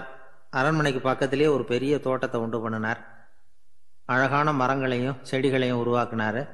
கிட்டத்தட்ட 1000 தோட்டக்காரர்களை பயன்படுத்தி 3 வருஷங்கள் முயற்சி பண்ணி அந்த அழகான தோட்டத்தை உருவாக்கினார். குருகிட்ட இருந்து செய்தி வந்தது, நாளைக்கு தோட்டத்தை பார்க்குறேன் அப்படின்னு. மன்னர் உடனே சுறுசுறுப்பாயிட்டார். முதல் நாளே தோட்டத்தை சுத்தப்படுத்தினார். ராத்திரி பூரா யாரும் தூங்கலை. எல்லாருக்கும் தோட்டத்தை ஒழுங்குபடுத்துகிற வேலை. அது அந்தந்த இடத்துல ஒழுங்காக இருக்குதா அப்படின்னு சரி பார்த்தாங்க. ஒரு தவறும் இல்லாத வகையில் அதை ஒழுங்குபடுத்தினாங்க. மறுநாள் குரு வந்தார், தோட்டத்தை பார்த்தார். அவருக்கு கோபம் வந்துட்டுது. மன்னருக்கு ஆச்சரியம், எப்பவும் சிரிச்சுக்கிட்டே இருக்கிறவர் இப்போ எப்படி இருக்கிறாரே அப்படின்னு. மெதுவாக குருக்கிட்ட போய், எல்லாம் சரியாக தானே இருக்குது அப்படின்னார். எல்லாம் சரிதான், ஆனாலும் எங்கே அந்த பொன்னிற காற்று அப்படின்னார். உதிர்ந்த இலைகள், பொன் மஞ்சள் நிற இலைகள் காற்றில் அப்படி புரண்டு ஓடுவதை நான் பார்க்க முடியவில்லையே அப்படின்னாராம். அது இல்லாமல் இந்த தோட்டம் உயிரோட்டம் உள்ளதாக இருக்காது, இதில் பாடல் இல்லை, ஆடல் இல்லை, அதெல்லாம் இல்லாமல் இந்த தோட்டம் ரொம்பவும் செயற்கையாக தெரியுதேன்னாராம். மன்னர் இப்போதான் யோசனை பண்ணார். கீழே கிடந்த காஞ்சி போன இலைகள் மட்டும் இல்லை, மரத்தில் இருந்த காஞ்சி போன இலைகளையும் அப்புறப்படுத்தி சுத்தமாக வச்சிருக்கிறார். இறப்பும் வாழ்க்கையினுடைய ஒரு பகுதி தான். மரணம்ங்கிறது வாழ்க்கைக்கு எதிரானது அல்ல, அதை நிரப்பும் ஒரு பகுதி தான் அது. மரணம் இல்லையில் வாழ்க்கையே இல்லை அப்படிங்கிறது பெரியவங்க கருத்து. இப்போ அந்த தோட்டம் அழகாக தான் இருக்குது, இருந்தாலும் அது ஒரு ஓவியம் மாதிரி உயிர் இல்லாமல் இருக்கு. குரு ஒரு வாளியை கையில் எடுத்துக்கிட்டார். தோட்டத்தை விட்டு வெளியில் போனார். ஏற்கனவே வீசி எறிந்த அந்த சருகுகளை எல்லாம் அள்ளி கொண்டுகிட்டு வந்தார். உள்ள எல்லா இடங்கள்லையும் அதை வீசினார். உடனே காற்று அந்த காய்ந்த சருகுகளையும் பழுத்த இலைகளையும் அசைக்க ஆரம்பிச்சுட்டுது. இப்போ அங்கே சலசல சத்தம், சங்கீதம், இலைகளின் நடனம். ஓவியம் மாதிரி இருந்த அந்த தோட்டத்துக்கு இப்போ உயிர் வந்துட்டுது. இதுதான் அந்த பொன்னான காற்று அப்படின்னாராம் குரு. மன்னருக்கு புரிஞ்சுது. மிகப்பெரிய ஜென் கேள்வி ஒன்று உண்டு. உம்மான் அப்படிங்கிற ஒரு பெரிய குருவை பார்த்து துறவி ஒருத்தர் கேட்டாராம், இலைகள் எல்லாம் கீழே விழுந்து மரங்கள் மொட்டையாக இருக்கும் பொழுது என்ன நடக்கும்? இதுதான் கேள்வி. இதுக்கு உம்மான் சொன்ன பதில் பொன்னான காற்று, தி கோல்டன் விண்ட் அப்படின்னாராம். இதுக்கு என்ன விளக்கம்னா, உன்னுடைய எண்ணங்கள் எல்லாம் உன்னுடைய மனசிலிருந்து கீழே விழுந்து உனது உள்ளுணர்வானது மொட்டையாக நிற்கும் நிலைதான் அது. உனது வேர்களின் அருகில் காற்று வீசுகிறது. எல்லா எண்ணங்களும் உன்னிலிருந்து வெகு தூரத்துக்கு புரண்டு கொண்டே சென்று விடுகிறது. நீ அவற்றை கடந்து விட்டால் நீ அவைகளுக்கெல்லாம் மேலெழுந்து கீழே பார்ப்பவனைப் போல நிற்க ஆரம்பித்து விடுவாய். அதுதான் தியானம் என்பது அப்படின்னு சொல்றாங்க. தியானம்ங்கிறது எண்ணத்துக்கு எதிரானதில்லை. தியானம்ங்கிறது எண்ணங்களை கடந்து செல்வது தான். அதுக்கப்புறம் நாம பொன்னிற காற்றுல ஆட ஆரம்பிச்சிருவோம். இதுதான் பெரியவர்கள் சொல்றது. என்கிட்ட ஒருத்தர் தோட்டம் அமைக்கணும்னு யோசனை கேட்டு வந்தார். எல்லாம் சொல்லி கொடுத்தேன். செடிகள்லாம் செழிப்பா வளரணும்னா வேர் காயாம பார்த்துக்குங்க, தினமும் தண்ணி விடுங்க அப்படின்னு சொல்லி அனுப்பி வச்சேன். 1 மாதம் கழிச்சு அவர் தோட்டத்தை பார்க்கறதுக்காக போனேன். போய் பார்த்தா எல்லா செடியும் வாடி கிடக்குது. என்னங்க இப்படி பண்ணிவிட்டீங்கன்னு. நீங்கள் சொன்னபடி தான் செஞ்சேன்னார். என்ன செஞ்சீங்கன்னு கேட்டேன். வேறு காயாமல் பார்த்துக்க சொன்னீங்க, தினமும் ஒரு தடவை எல்லா செடியையும் ஒவ்வொன்றா பிடுங்கி பார்த்து வேறு காயாமல் இருக்கா அப்படின்னு பார்த்துட்டு அதுக்கப்புறம் தண்ணி பாய்ச்சினேன், அவ்வளவுதான் அப்படின்னார். கடற்கரை ஓரமாக ஒரு பெரியவர் கையால் மணலை கீறிக்கிட்டே உட்காந்துருக்கிறார். என்னத்தையும் தேடிட்டு இருக்கிறது மாதிரி தெரிஞ்சுது. மெதுவாக கிட்டத்தில் போய் என்னத்தை தேடிட்டு இருக்கிறீங்க அப்படின்னு கேட்டோம். அவர் சாவகாசமாக நிமிந்து பார்த்து நிம்மதியை தேடிட்டு இருக்கிறேன்னார். நாங்கள் ஒரு மாதிரி ஆகிட்டோம். இருந்தாலும் சமாளிச்சுக்கிட்டு, சார் மணலில் கிழிஞ்சல் தான் கிடைக்கும், நிம்மதி கிடைக்காது அப்படின்னோம். சரி, இன்னைக்கு வசமா நம்மகிட்ட ஒரு ஆள் மாட்டிக்கிட்டார் அப்படின்னு நினச்சி அவர் பக்கமாக போய் உட்காந்துக்கிட்டு கதை சொல்ல ஆரம்பிச்சிட்டோம். ஒரு பெரிய மன்னர் இருந்தார். அவருக்கு எல்லா வசதியும் இருந்தது. இருந்தாலும் ஒரே ஒரு குறை. அது என்னன்னா நிம்மதி இல்லைங்கிற குறை. அரண்மனையில் தினமும் கலை நிகழ்ச்சி, நாட்டியம் எல்லாம் நடந்துக்கிட்டு தான் இருந்தது. இருந்தாலும் நிம்மதி இல்லை. சரி, நிம்மதி எங்கே கிடைக்கும் அப்படின்னு தேட ஆரம்பித்தார். உடனே அதுக்கான முயற்சிகளில் தீவிரமாக இறங்கினார். நாட்டில் உள்ள தத்துவ மேதைகளெல்லாம் கூப்பிட்டுக்கிட்டு வர சொன்னார். எல்லாரும் சேர்ந்தாங்க. அவங்கள பார்த்து நிம்மதி எங்கே இருக்குது அப்படின்னு விசாரித்தார். அவங்களுக்கு அது தெரிஞ்சால் ஏன் இப்படி ராஜா முன்னாடி நின்றுட்டு இருக்க போகிறாங்க? ராஜாவோட கேள்விக்கு ஒவ்வொருத்தரும் ஒவ்வொரு மாதிரி விளக்கம் கொடுக்க ஆரம்பிச்சிட்டாங்க. எந்த பதிலும் ராஜாவுக்கு திருப்தி அளிக்கக்கூடிய அளவுக்கு இல்லை. சரி, போயிட்டு வாங்கன்னு சொல்லி அவங்களெல்லாம் அனுப்பி வச்சுட்டார். ஒரு நாள் அவர் மாளிகையில் உப்பருகையில் நின்றுக்கிட்டு இருக்கிறார். அந்த சமயத்தில் தெருவில் ஒரு பிச்சைக்காரன் ரொம்ப உல்லாசமாக பாட்டு பாடிக்கிட்டே போய்கிட்டு இருக்கிறான். குரலில் ஒரு சந்தோஷம், நடையில் ஒரு மிடுக்கு. அவங்ககிட்ட கொஞ்சம் கூட கவலை இருக்கிறதா தெரியல. உடனே ராஜா இதை பார்த்தார். ஏவலாளிகளை கைதட்டி கூப்பிட்டார். உடனே ஓடி போய் அந்த பிச்சைக்காரனை இங்கே அழைச்சிட்டு வாங்கன்னு உத்தரவு போட்டார். இவங்க உடனே ஓடி போய் அவனை கூப்பிட்டாங்க. அரண்மனைக்கு வாழ்ந்தாங்க. அவன் வரல. அரண்மனைக்குள்ளே அடி எடுத்து வைக்க மாட்டேன்னு சொல்லிவிட்டான். ராஜா கிட்ட விஷயத்தை சொன்னாங்க. அவருக்கு ரொம்ப ஆச்சரியம், இப்படி ஒரு ஆள் இருக்கிறானா அப்படின்னு. சரி, அவன் என்னதான் சொல்கிறான் அப்படின்னு விசாரித்தார். இவங்க மறுபடியும் தெருவுக்கு போய் கேட்டாங்க. என்னை பார்க்கணும்னா ராஜா விருப்பப்பட்டார்னா அவரை வேணும்னா இங்கே வர சொல்லுங்க அப்படின்னு சொல்லிவிட்டான். அதை ராஜா கிட்ட சொன்னாங்க. அவருக்கு கோபம் வரல. இவ்வளவு சுதந்திர உணர்வோடு இருக்கிறவன் சாதாரண ஆளாக இருக்க முடியாது அப்படின்னு நினைச்சார். உடனே கிடுகிடுன்னு இறங்கி தெருவுக்கு வந்தார். பிச்சைக்காரங்கிட்ட போனார். நீ கவலைப்படாமல் சந்தோஷமாக பாடிக்கிட்டு போறியே, அது எப்படி முடியுது உன்னால அப்படின்னு கேட்டார். ஏன் அப்படி கேட்குறீங்கன்னு அவன், அதுக்கு இல்லை, எனக்கு அரண்மனையில் எவ்வளவோ சுகபோகங்கள்லாம் இருக்குது, இருந்தாலும் நிம்மதி இல்லை. இது ஏன்னு எனக்கு தெரியல. இந்த தேசத்தில் உள்ள அறிஞர்களை எல்லாம் கூப்பிட்டு கேட்டு பார்த்துட்டேன், அவங்களுக்கும் தெரியல. உன்னை கேட்டால் தெரியும்னு நினச்சேன், அதனால தான் சந்திக்கிறதுக்கு ஆசைப்பட்டேன். ஆனால் நீ வரமாட்டேன்னு விட்டியே அப்படின்னார். பிச்சைக்காரன் கடகடன்னு சிரிக்க ஆரம்பிச்சிட்டான். மகிழ்ச்சிக்கும் உங்களுக்கும் தடையாக இருக்கிறது இந்த மாளிகை தான். இதை விட்டுட்டு வெளியில் வந்துட்டா நிம்மதி தேடிட்டு வந்துடும்னா. நான் அரசன், எனக்குன்னு கடமைகள் இருக்குது, அதையெல்லாம் விட்டுட்டு எப்படி வர முடியும்னார் ராஜா. ரெண்டும் ஒரே நேரத்தில் கிடைக்கணுங்கிறது முடியாத காரியம். உங்கள் சுகபோகத்துக்கு விலையாக தான் உங்கள் நிம்மதியை கொடுத்துக்கிட்டு இருக்கிறீங்க. என்ன பாருங்க, என்கிட்ட எதுவும் இல்லை, அதனால் எதுவும் போயிடுமோங்கிற பயமும் இல்லை, நிம்மதியாக இருக்கிறேன் அப்படின்னா அவன். ராஜா உடனே சந்தோஷப்பட்டு தன்னுடைய மேலங்கியை எடுத்து அவனுக்கு பரிசாக கொடுத்தாரான். அவன் சிரிச்சுக்கிட்டே அதை வாங்க மாட்டேன்னு விட்டானான். இதை நீங்கள் எனக்கு கொடுக்கறதுனால எந்த பயனும் இல்லை, அதே நேரத்தில் அதை வாங்கிக்கிட்டேன்னா அடுத்த வினாடியிலேருந்து அதை எப்படி காப்பாற்றுறதுங்கிற கவலை எனக்கு சேர்ந்துடும், அப்புறம் தூக்கம் வராது, நிம்மதி போயிடும் அப்படின்னானா. சொல்லிவிட்டு அவன் பாட்டுக்கு சந்தோஷமாக பாடிக்கிட்டே போயிட்டான். நிம்மதி எங்கே இருக்குங்கிறதையும் ராஜா தெரிஞ்சுக்கிட்டார். அந்த இடத்துக்கு தன்னால் போக முடியாதுங்கிறதையும் அவர் புரிஞ்சுக்கிட்டார். இப்படி இந்த கதையை அந்த கடற்கரையில் மணலை கீறிக்கிட்டே உட்காந்துருந்தார அந்த பெரியவர்கிட்ட சொல்லி முடித்தோம். அவர் முகத்தில் ஒரு தெளிவு தெரிஞ்சுது. எங்களை நிமிர்ந்து பார்த்தார். ரொம்ப நன்றிங்க, இப்போ எனக்கு தெரிஞ்சு போச்சு, நிம்மதி வேணும்னா அதுக்கு என்ன பண்ணணும்னு இப்போ நல்லா புரிஞ்சுக்கிட்டேன் அப்படின்னார். என்ன புரிஞ்சுக்கிட்டீங்கன்னு கேட்டோம். இனிமே இந்த பக்கம் வந்தால் உங்கள் கண்ணில் படாத இடமா பார்த்து உட்காரணும்னு புரிஞ்சுக்கிட்டேன் அப்படின்னார்.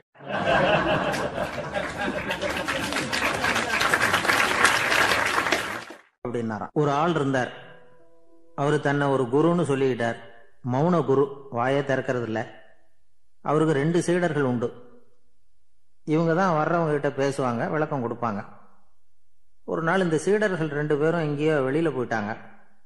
அந்த நேரம் பார்த்து ஒருத்தர் அங்கே வந்தார். குரு கிட்ட போனார். குருவே, புத்தர்னா என்ன அப்படின்னு கேட்டார். குருவுக்கு ஒன்றும் புரியல. அவர் உண்மையான குருவா இருந்தாவில் புரியும். திருன்னு முழிக்க ஆரம்பிச்சார். இந்த நேரம் பார்த்து இந்த சீடர்களும் எங்கேயோ போயிட்டாங்களே, என்ன பண்றது, உதவிக்கு யாராவது கிடைக்க மாட்டாங்களா அப்படின்னு அப்படி சுற்றுமுற்றும் பார்த்தார். வந்தவர் இதை கவனிச்சார். ஏதோ புரிஞ்சுக்கிட்டவர் மாதிரி அடுத்த கேள்வியை கேட்டார். தர்மம்னா என்ன சுவாமி அப்படின்னார். குருவுக்கு ரொம்ப சங்கடமா போச்சு. நம்ம நிலைமை இப்படி ஆயிட்டுதே, இக்கட்டில் விட்டுட்டு போயிட்டாங்களே, எங்கேயோ இப்படி மாட்டிக்கிட்டோமே அப்படின்னு சொல்லி விட்டத்தை பார்த்தாராம். அப்புறம் குனிஞ்சு தரைய பார்த்தார். அப்படியே உட்காந்துட்டார். வந்தவர் உடனே அடுத்த கேள்விக்கு போயிட்டாராம். தியானம்னா என்ன சுவாமின்னாராம். பாவம் என்ன பண்ணுவார் அந்த குரு, பேசாம கண்ணை கெட்டியா மூடிக்கிட்டார். இது ஏதடா வம்பா போச்சுன்னு. இவர் இப்படி பண்ணா கூட வந்தவர் சளைக்கல. இன்னொரு கேள்வியும் கேட்டார். ஆசீர்வாதம்னா என்னன்னாராம்.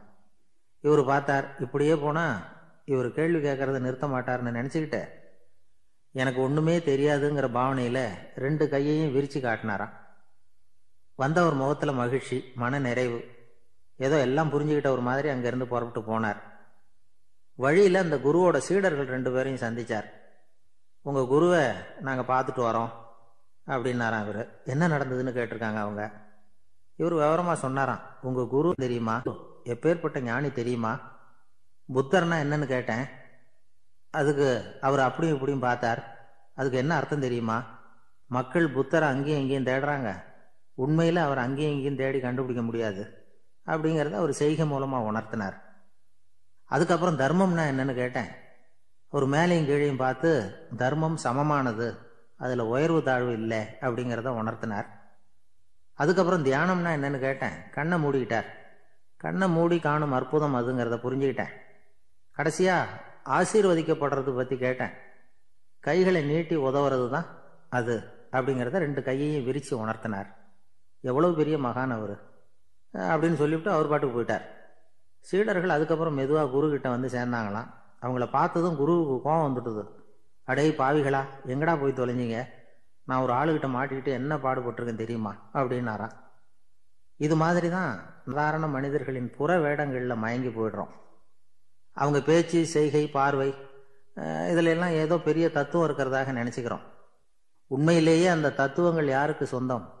அவங்களுக்கு இல்லை, நமக்கு தான் சொந்தம். நாம தானே அதை கற்பிச்சுக்கிட்டோம். நம்மை நாம அடையாளம் கண்டுக்கிறது இல்லை, நாம யாருங்கிறது நமக்கு புரியறது இல்லை. அதுதான் இன்னைக்கு நடக்கிறது. அதனாலதான் அடுத்தவங்களை தேடி ஓடிட்டு இருக்கிறோம். சில வீடுகளில் கூட இது மாதிரி சைகைகள் உண்டு. சில குடும்ப தலைவர்கள் தினமும் காலையில கண்ணை கெட்டியா மூடிக்கிட்டு கை 2ஐயும் சுத்தமா விரிச்சு வச்சுக்கிட்டு உட்காந்து தியானம் பண்றது வழக்கம். எதுக்காக அப்படி பண்றீங்கன்னு ஒருத்தரை பார்த்து கேட்டேன். இந்த மாசம் வாங்கின சம்பளம் பூரா தீர்ந்து போச்சு, இனிமே என் கையில சுத்தமா ஒண்ணும் இல்லை, புதுசா எதுவும் செலவு வச்சுடாத அப்படிங்கறத அப்படி உள்ளங்கை 2ஐயும் விரிச்சு காட்டி அவங்களுக்கு உணர்த்துறேன், அவ்வளவுதான் அப்படின்னா. ஒரு ஊர்ல ஒரு மன்னர் இருந்தார். அழகான அரண்மனையில அவர் இருந்தார். அந்த அரண்மனையை விட அழகா ஒரு மாளிகையை அந்த ஊர்லயே வேற ஒருத்தன் கட்டியிருந்தான். அப்படி கட்டி முடிச்சதுல அவனுக்கு ரொம்ப பெருமை. எத்தனையோ செல்வந்தர்கள்லாம் வந்து பார்த்துட்டு, இந்த மாளிகையை விலைக்கு கொடுத்துடுறியா, எவ்வளவு விலை சொன்னாலும் சரி நாங்க வாங்கிக்கிறதுக்கு தயாரா இருக்கோம் அப்படின்னு சொல்லி கேட்டு பார்த்துட்டாங்க. நான் இதை விற்கிறதுக்கு தயாரா இல்லை அப்படின்னு சொல்லிவிட்டான். அவ்வளவு சிறப்பா கலை அம்சத்தோடு அதை கட்டி முடிச்சிருக்கிறான். அதுவே ஒரு பெரிய அரண்மனை மாதிரி இருந்ததுன்னா பார்த்துங்களேன். சுற்றிலும் அழகான பூந்தோட்டம். ஒரு நாள் அவன் எங்கேயோ வெளியூர் போயிட்டு திரும்பி வந்துகிட்டு இருக்கிறான். அப்போ அந்த மாளிகை தீப்பெட்டி எரிஞ்சுக்கிட்டு இருக்கு. பதறி போட்டான். விலைக்கு கேட்டவங்க யாராவது இதை செஞ்சிருக்கணும், இல்லைன்னா மன்னரே செய்த சதியோ என்னவோ, இப்படிலாம் அவனுக்கு சந்தேகம். ஒரு மூலையில் உட்காந்து அழ ஆரம்பிச்சுட்டான். அந்த சமயத்துல அவனுடைய மகன் அங்க ஓடி வந்தான். அப்பா அழாதீங்க, இதை நான் நேற்று ராத்திரியே நம்ம ஊர் மன்னருக்கு வித்துட்டேன்.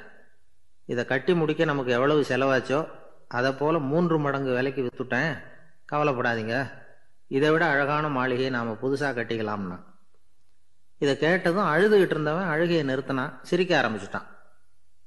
இதே இடத்த நான் வந்து மன்னர்கிட்ட இருந்து விலைக்கு வாங்குவேன், இதை விட அழகான மாளிகையை கட்டுவேன் அப்படின்னு சுத்தி நின்ன எல்லார்கிட்டையும் சொல்லிக்கிட்டு இருந்தான். இந்த சமயத்துல அவனோட இளைய மகன் ஓடி வந்தான்.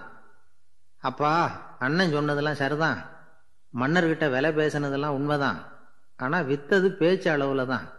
இனிமேதான் பத்திரம் வாங்கணும், எழுதணும், நீங்க கையெழுத்து போடணும், பதிவு பண்ணணும், மன்னர்கிட்ட பணம் வாங்கணும், அதுக்காகத்தான் உங்களை எதிர்பார்த்துக்கிட்டு இருந்தோம், அதுக்குள்ள இப்படி ஆயிட்டுதுன்னா.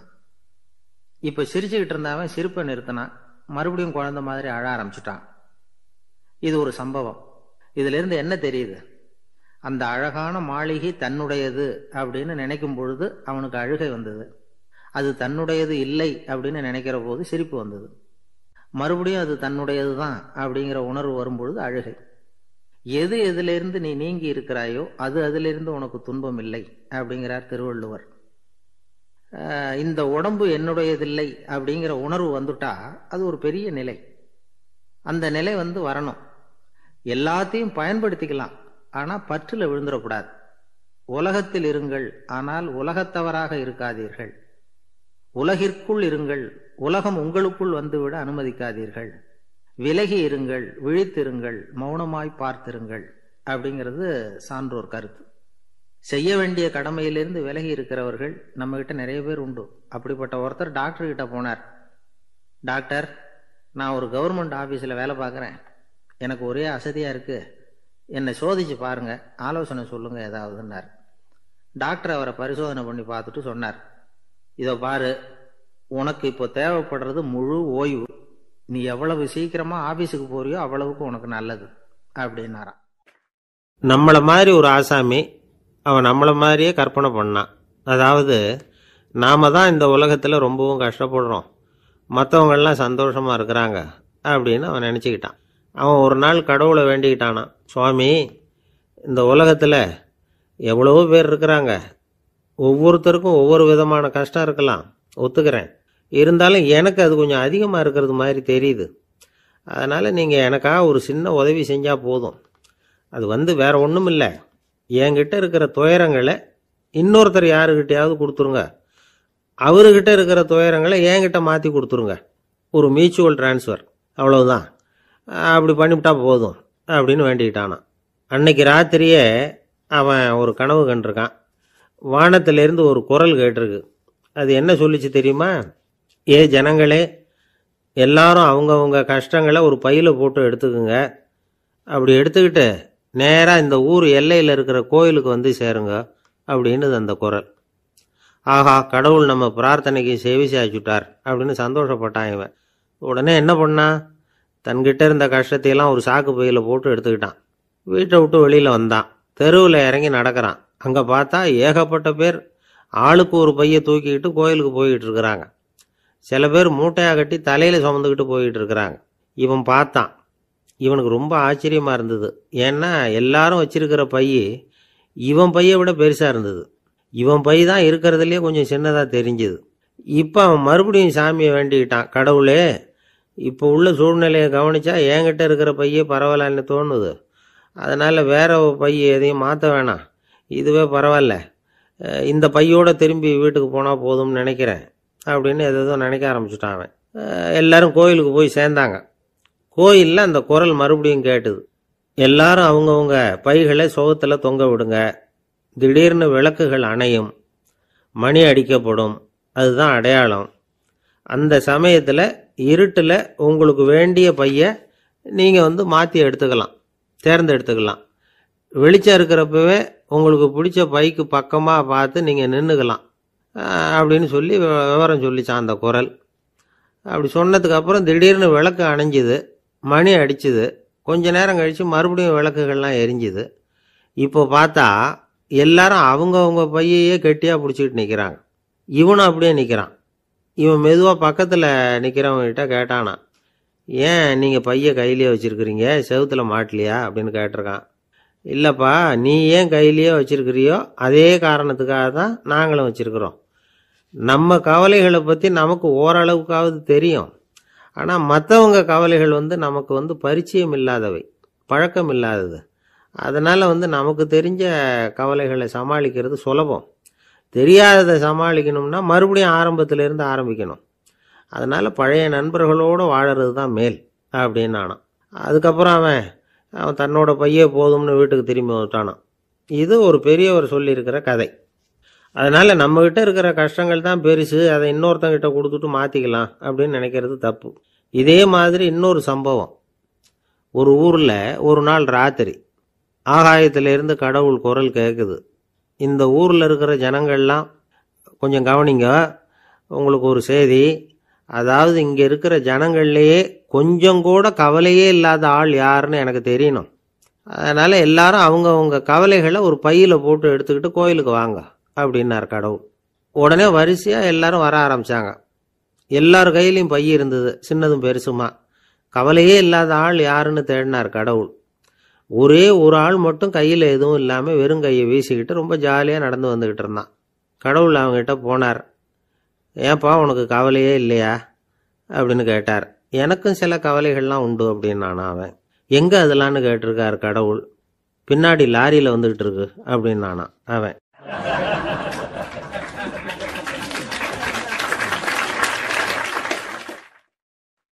இப்போ மேலே எனக்கு அளவு கடந்த அன்பு அப்படின்னு யாராவது சொன்னால் அதை அலட்சியமாக நினச்சிடக்கூடாது. அது கொஞ்சம் சீரியஸான விஷயம். அளவுக்கு மிஞ்சினா எதுவுமே இடைஞ்சல் தானே. அன்பும் அப்படி தான். அன்பு அதிகமாக இருந்தால் அது எப்படி கெடுதல் பண்ணும் அப்படிங்கிற சந்தேகம் உங்களுக்கு வரலாம். தசரதன் கதை என்னாச்சு? கைகேயி மேலே வச்ச அளவு கடந்த அன்பு ராமன் காட்டுக்கு போகிறாப்புல ஆயிட்டுதில்ல. தசரதன் எப்பேற்பட்ட அரசன். விஸ்வாமித்திரர் சொல்கிறார், என்ன மாதிரி முனிவர்களுக்கும் தேவர்களுக்கும் ஏதாவது கஷ்டம் வந்தால் முதல்ல முருகன்கிட்ட போவோம், அப்புறம் பரமசிவனை போய் பார்ப்போம், அதுக்கப்புறம் திருமால்கிட்ட போவோம், அப்புறம் பிரம்மன் இந்திரன் இவங்களையெல்லாம் போய் பார்ப்போம். இவங்களாலையெல்லாம் முடியலன்னா கடைசியில் அயோத்திக்கு வருவோங்கிறார். உன்னை விட்டால் வேற கதி உண்டோ அப்படின்னு தசரதனை பார்த்து விஸ்வாமித்திரரே சொல்கிறார். அப்பேற்பட்ட அரசன் தசரதன் கைகேயி காலில் விழறான். உன் பாதங்களை தொட்டு கெஞ்சி கேட்டுக்கிறேன், ராமனை காட்டுக்கு அனுப்பாதேங்கிறான். தசரதனுடைய இந்த நிலைமைக்கு என்ன காரணம்? அவன் கைகேயி மேலே வச்ச அளவு கடந்த அன்பு தான் காரணம். இப்போ சொல்லுங்க, அன்பாக இருந்தாலும் அது அளவுக்கு மீறி போனால் கெடுதல் பண்ணுமா பண்ணாதா? அது மட்டும் இல்லை, அளவு கடந்த அன்பு நீதிக்கும் நியாயத்துக்கும் புறம்பான காரியங்களையும் செய்ய வச்சிரும். தசரதன் மிகச்சிறந்த நீதிமான், தர்மத்துக்கு விரோதமாக ஒரு காரியமும் செய்யாதவன். அப்பேற்பட்டவன் தன்னுடைய மனைவியை பார்த்து என்ன சொல்கிறான் தெரியுமா? உனக்காக நான் என்ன செய்யணும்னு சொல்லு செய்கிறேன். ஒரு குற்றமும் செய்யாத ஒருத்தனை கொல்லணுமா கொல்றேன். மரண தண்டனை விதிக்கப்பட்ட ஒருத்தனை விடுதலை செய்ய சொல்றியா செய்கிறேன். எந்த பிச்சைக்காரனையாவது கோடீஸ்வரனாக சொல்றியா ஆக்குறேன், அல்லது கோடீஸ்வரனை பிச்சைக்காரன் ஆக்கணுமா ஆக்குறேன் அப்படிங்கிறான். நீதிக்கு விரோதமான இந்த பாவங்களை செய்யறதுக்கு அப்பேற்பட்ட அரசன் எப்படி துணிஞ்சான்? மனைவி பேரில் வச்ச அளவு கடந்த அன்பு தான் காரணம். திரிசூலம், வஜ்ராயுதம், வாள் இதுகளால் தாக்கப்பட்டா கூட அதையெல்லாம் கொஞ்சம் கூட லட்சியம் பண்ணாத ஒருத்தன் காமதேவனுடைய மலர் அம்புகள் தாக்குனா அதை அவனால் தாக்கு பிடிக்க முடியல, விழுந்துடுறான். காமதேவனுக்குள்ள மகிமையே அதுதாங்கிறார் துளசிதாசர். அதனால தான் பெரியவங்கள்லாம் என்ன சொல்கிறாங்கன்னா, எதையும் அளவுக்கு மீறி செய்யாதேங்கிறாங்க.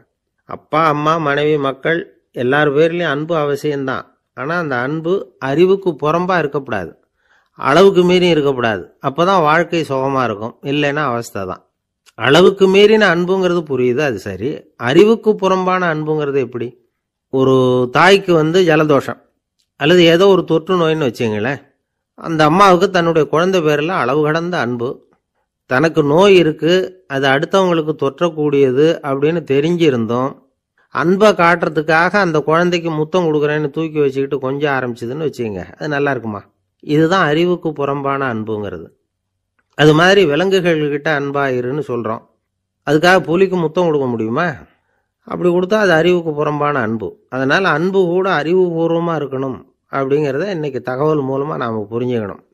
இந்த காலத்து காதலன் தன்னுடைய காதலிகிட்ட சொன்னானாம், இதை பாரு, உன் பேரில் எனக்கு அளவு கடந்த அன்பு, உனக்காக என்ன செய்யணும் சொல்லு செய்கிறேன்.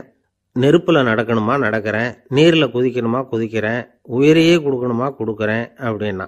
சரி, வர்றேன் ஞாயிற்றுக்கிழமை சாயந்தரம் 6 மணிக்கு இதே இடத்துக்கு வாங்க அப்படின்னு அந்த பொண்ணு. இவன் கொஞ்சம் யோசனை பண்ணி பார்த்துட்டு, அன்னைக்கு மழை பெய்யாமல் இருந்தால் வந்துடுறேன் அப்படின்னானா. ஒரு ஆள் வேகமாக நடந்து போய்கிட்டு இருந்தான். அவன் வேகமாக நடக்கிறதுக்கு காரணம் வெயில் காலம், காலில் செருப்பு இல்லை, மணல் பாதை, அதுதான் வேகம். காலில் செருப்பும் இல்லாமல் கையில் குடையும் இல்லாமல் அந்த ஆள் வெயிலில் நடந்து போய்கிட்டு இருக்கிறான். அந்த சமயத்தில் இன்னொருத்தன் குதிரை மேலே ஏறி அந்த வழியாக வந்துக்கிட்டு இருக்கிறான். அவன் காலில் செருப்பும் இருந்தது, கையில் குடையும் இருந்தது. நடந்து போய்கிட்டு இருந்தவன் அந்த குதிரை ஆசாமியை பார்த்து கேட்டான், ஐயா, நீங்களும் குதிரை மேலே உட்காந்துக்கிட்டு போய்கிட்டு இருக்கிறீங்க, அப்படி இருக்கிறப்போ உங்களுக்கு அந்த செருப்பு என்னத்துக்கு? அதை எனக்கு கொடுத்து உதவலாமே அப்படின்னா. குதிரை மேலே உட்காந்துருந்தவன் யோசனை பண்ணி பார்த்தான், இவன் சொல்கிறது நியாயம்தானே அப்படின்னு சொல்லி தன்னுடைய செருப்பை கழட்டி அந்த வழிப்போக்கனுக்கு கொடுத்துட்டான். ரொம்ப நல்லதுங்க அப்படின்னு சொல்லி இவன் அதை வாங்கி காலில் மாட்டிக்கிட்டான். அதுக்கப்புறம் மறுபடியும் இவன் ஆரம்பிச்சான், ஐயா நீங்கள் குதிரையில் போகிறதுனால போக வேண்டிய இடத்துக்கு வேகமாக போய் சேர்ந்துருவீங்க. அதனால் உங்கள் கையில் அந்த குடை என்னத்துக்கு?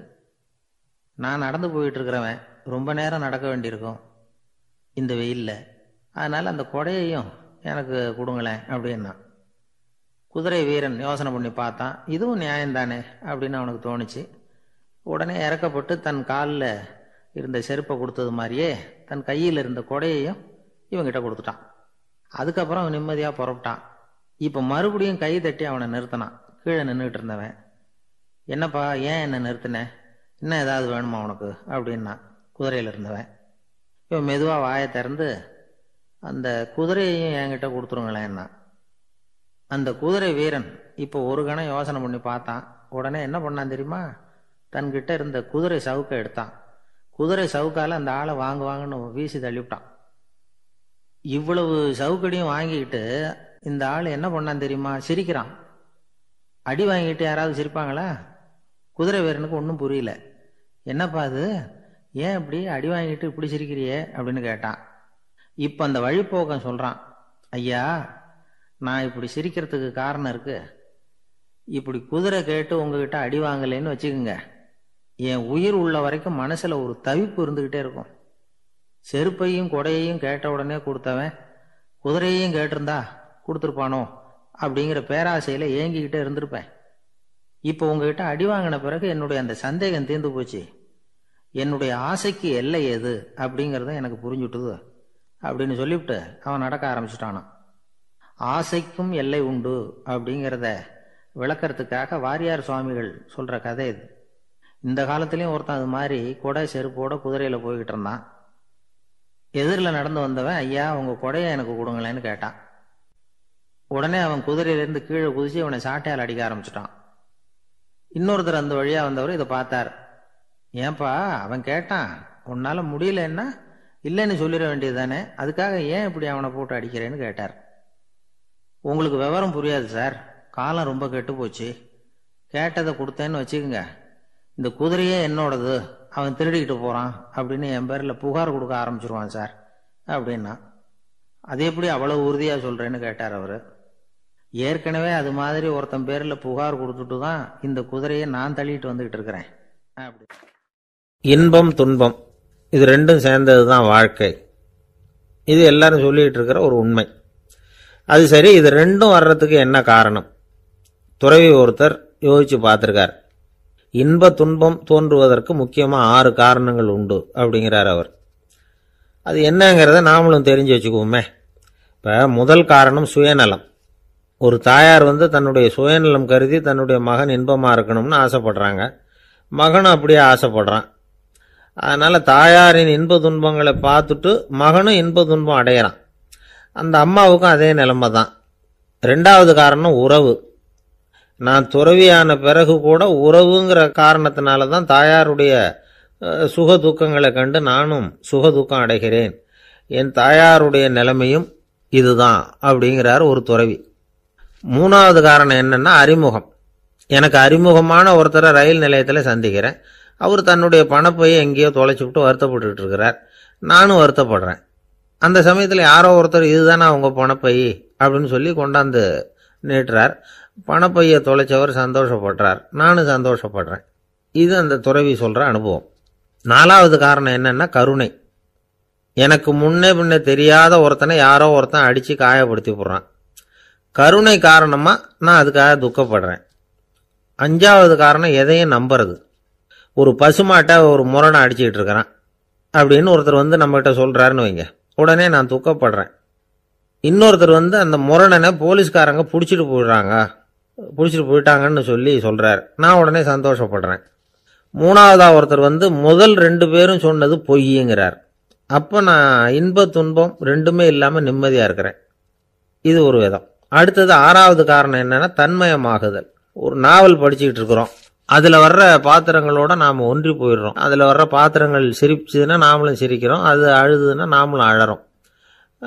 அதெல்லாம் அந்த துறவி சொல்கிற அனுபவ உண்மைகள். இன்ப துன்பம் இது ரெண்டும் தோன்றுவதற்கு சுயநலம், உறவு, அறிமுகம், கருணை, எதையும் நம்புறது, தன்மயமாகிறது, இது எல்லாம் தான் முக்கிய காரணம் அப்படின்னு அவர் சொல்றார்.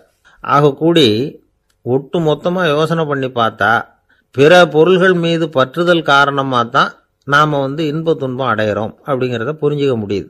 மனுஷன் இன்ப துன்பம் அடையிறதுக்கு 7வது காரணம் கூட ஒன்று உண்டு அப்படின்னு சொல்லிகிட்டே வந்தார் ஒருத்தர்.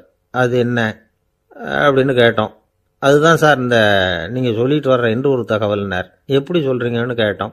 இன்று ஒரு தகவல் கேட்க ஆரம்பிக்கிறப்போ மனசில் இன்பம், ஆரம்பித்த உடனே இது ஏற்கனவே கேட்ட சமாச்சாரமாச்சே அப்படின்னு நினைக்கிறப்போ துன்பம் அப்படின்னு அதுக்கு ஒரு விளக்கம் கொடுத்தார் அவர்.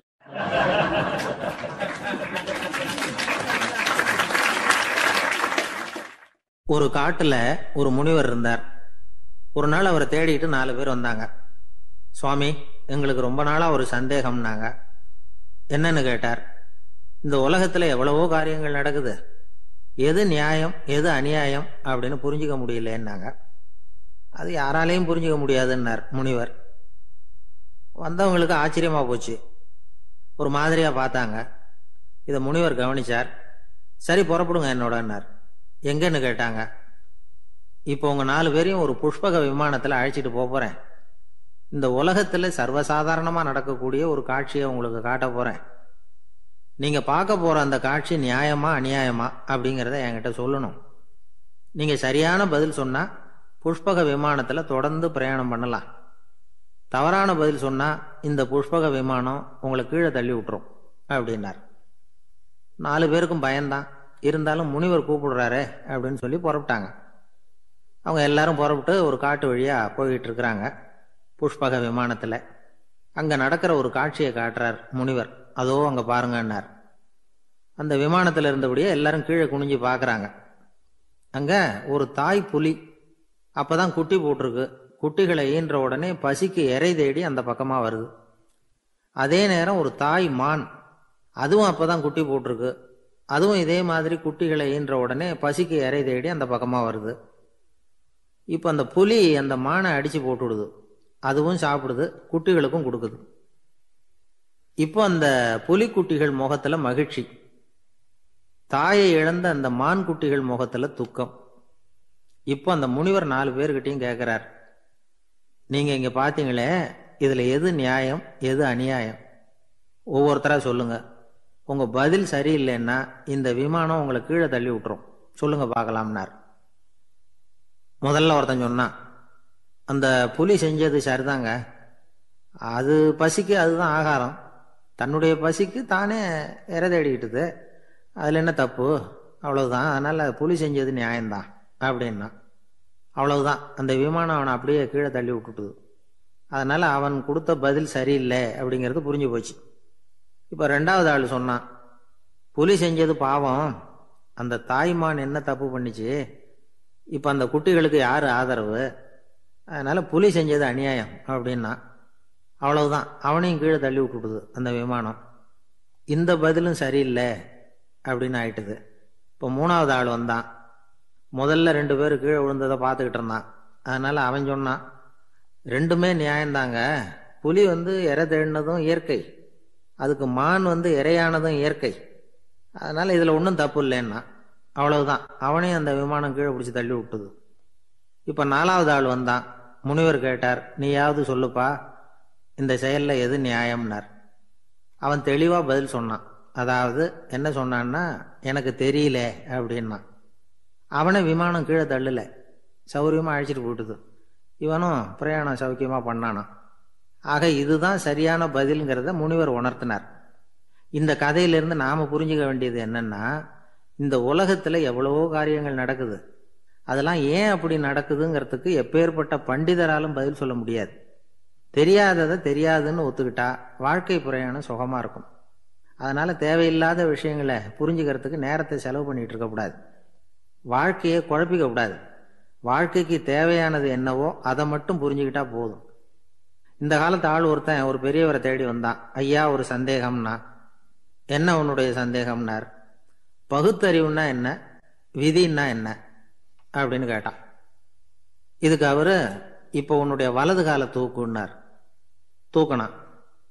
சரி, இப்போ உன்னுடைய வலது காலை கீழே இறக்காம உன்னுடைய இடது காலையும் தூக்குனார். தூக்கினான், பொத்துன்னு கீழே விழுந்துட்டான். பெரியவர் சொன்னார், உன்னால ஒரு காலை தூக்க முடிஞ்சுது, அதுதான் பகுத்தறிவு. 2 கால்களையும் ஒரே சமயத்துல தூக்குனா அடிபடும், அப்படிங்கிறது தான் விதி அப்படின்னு விளக்கம் கொடுத்தார். இவன் தன்னுடைய விதியை நொந்துகிட்டே இடுப்பை பிடிச்சிக்கிட்டு அங்கிருந்து நடந்து போயிட்டான்.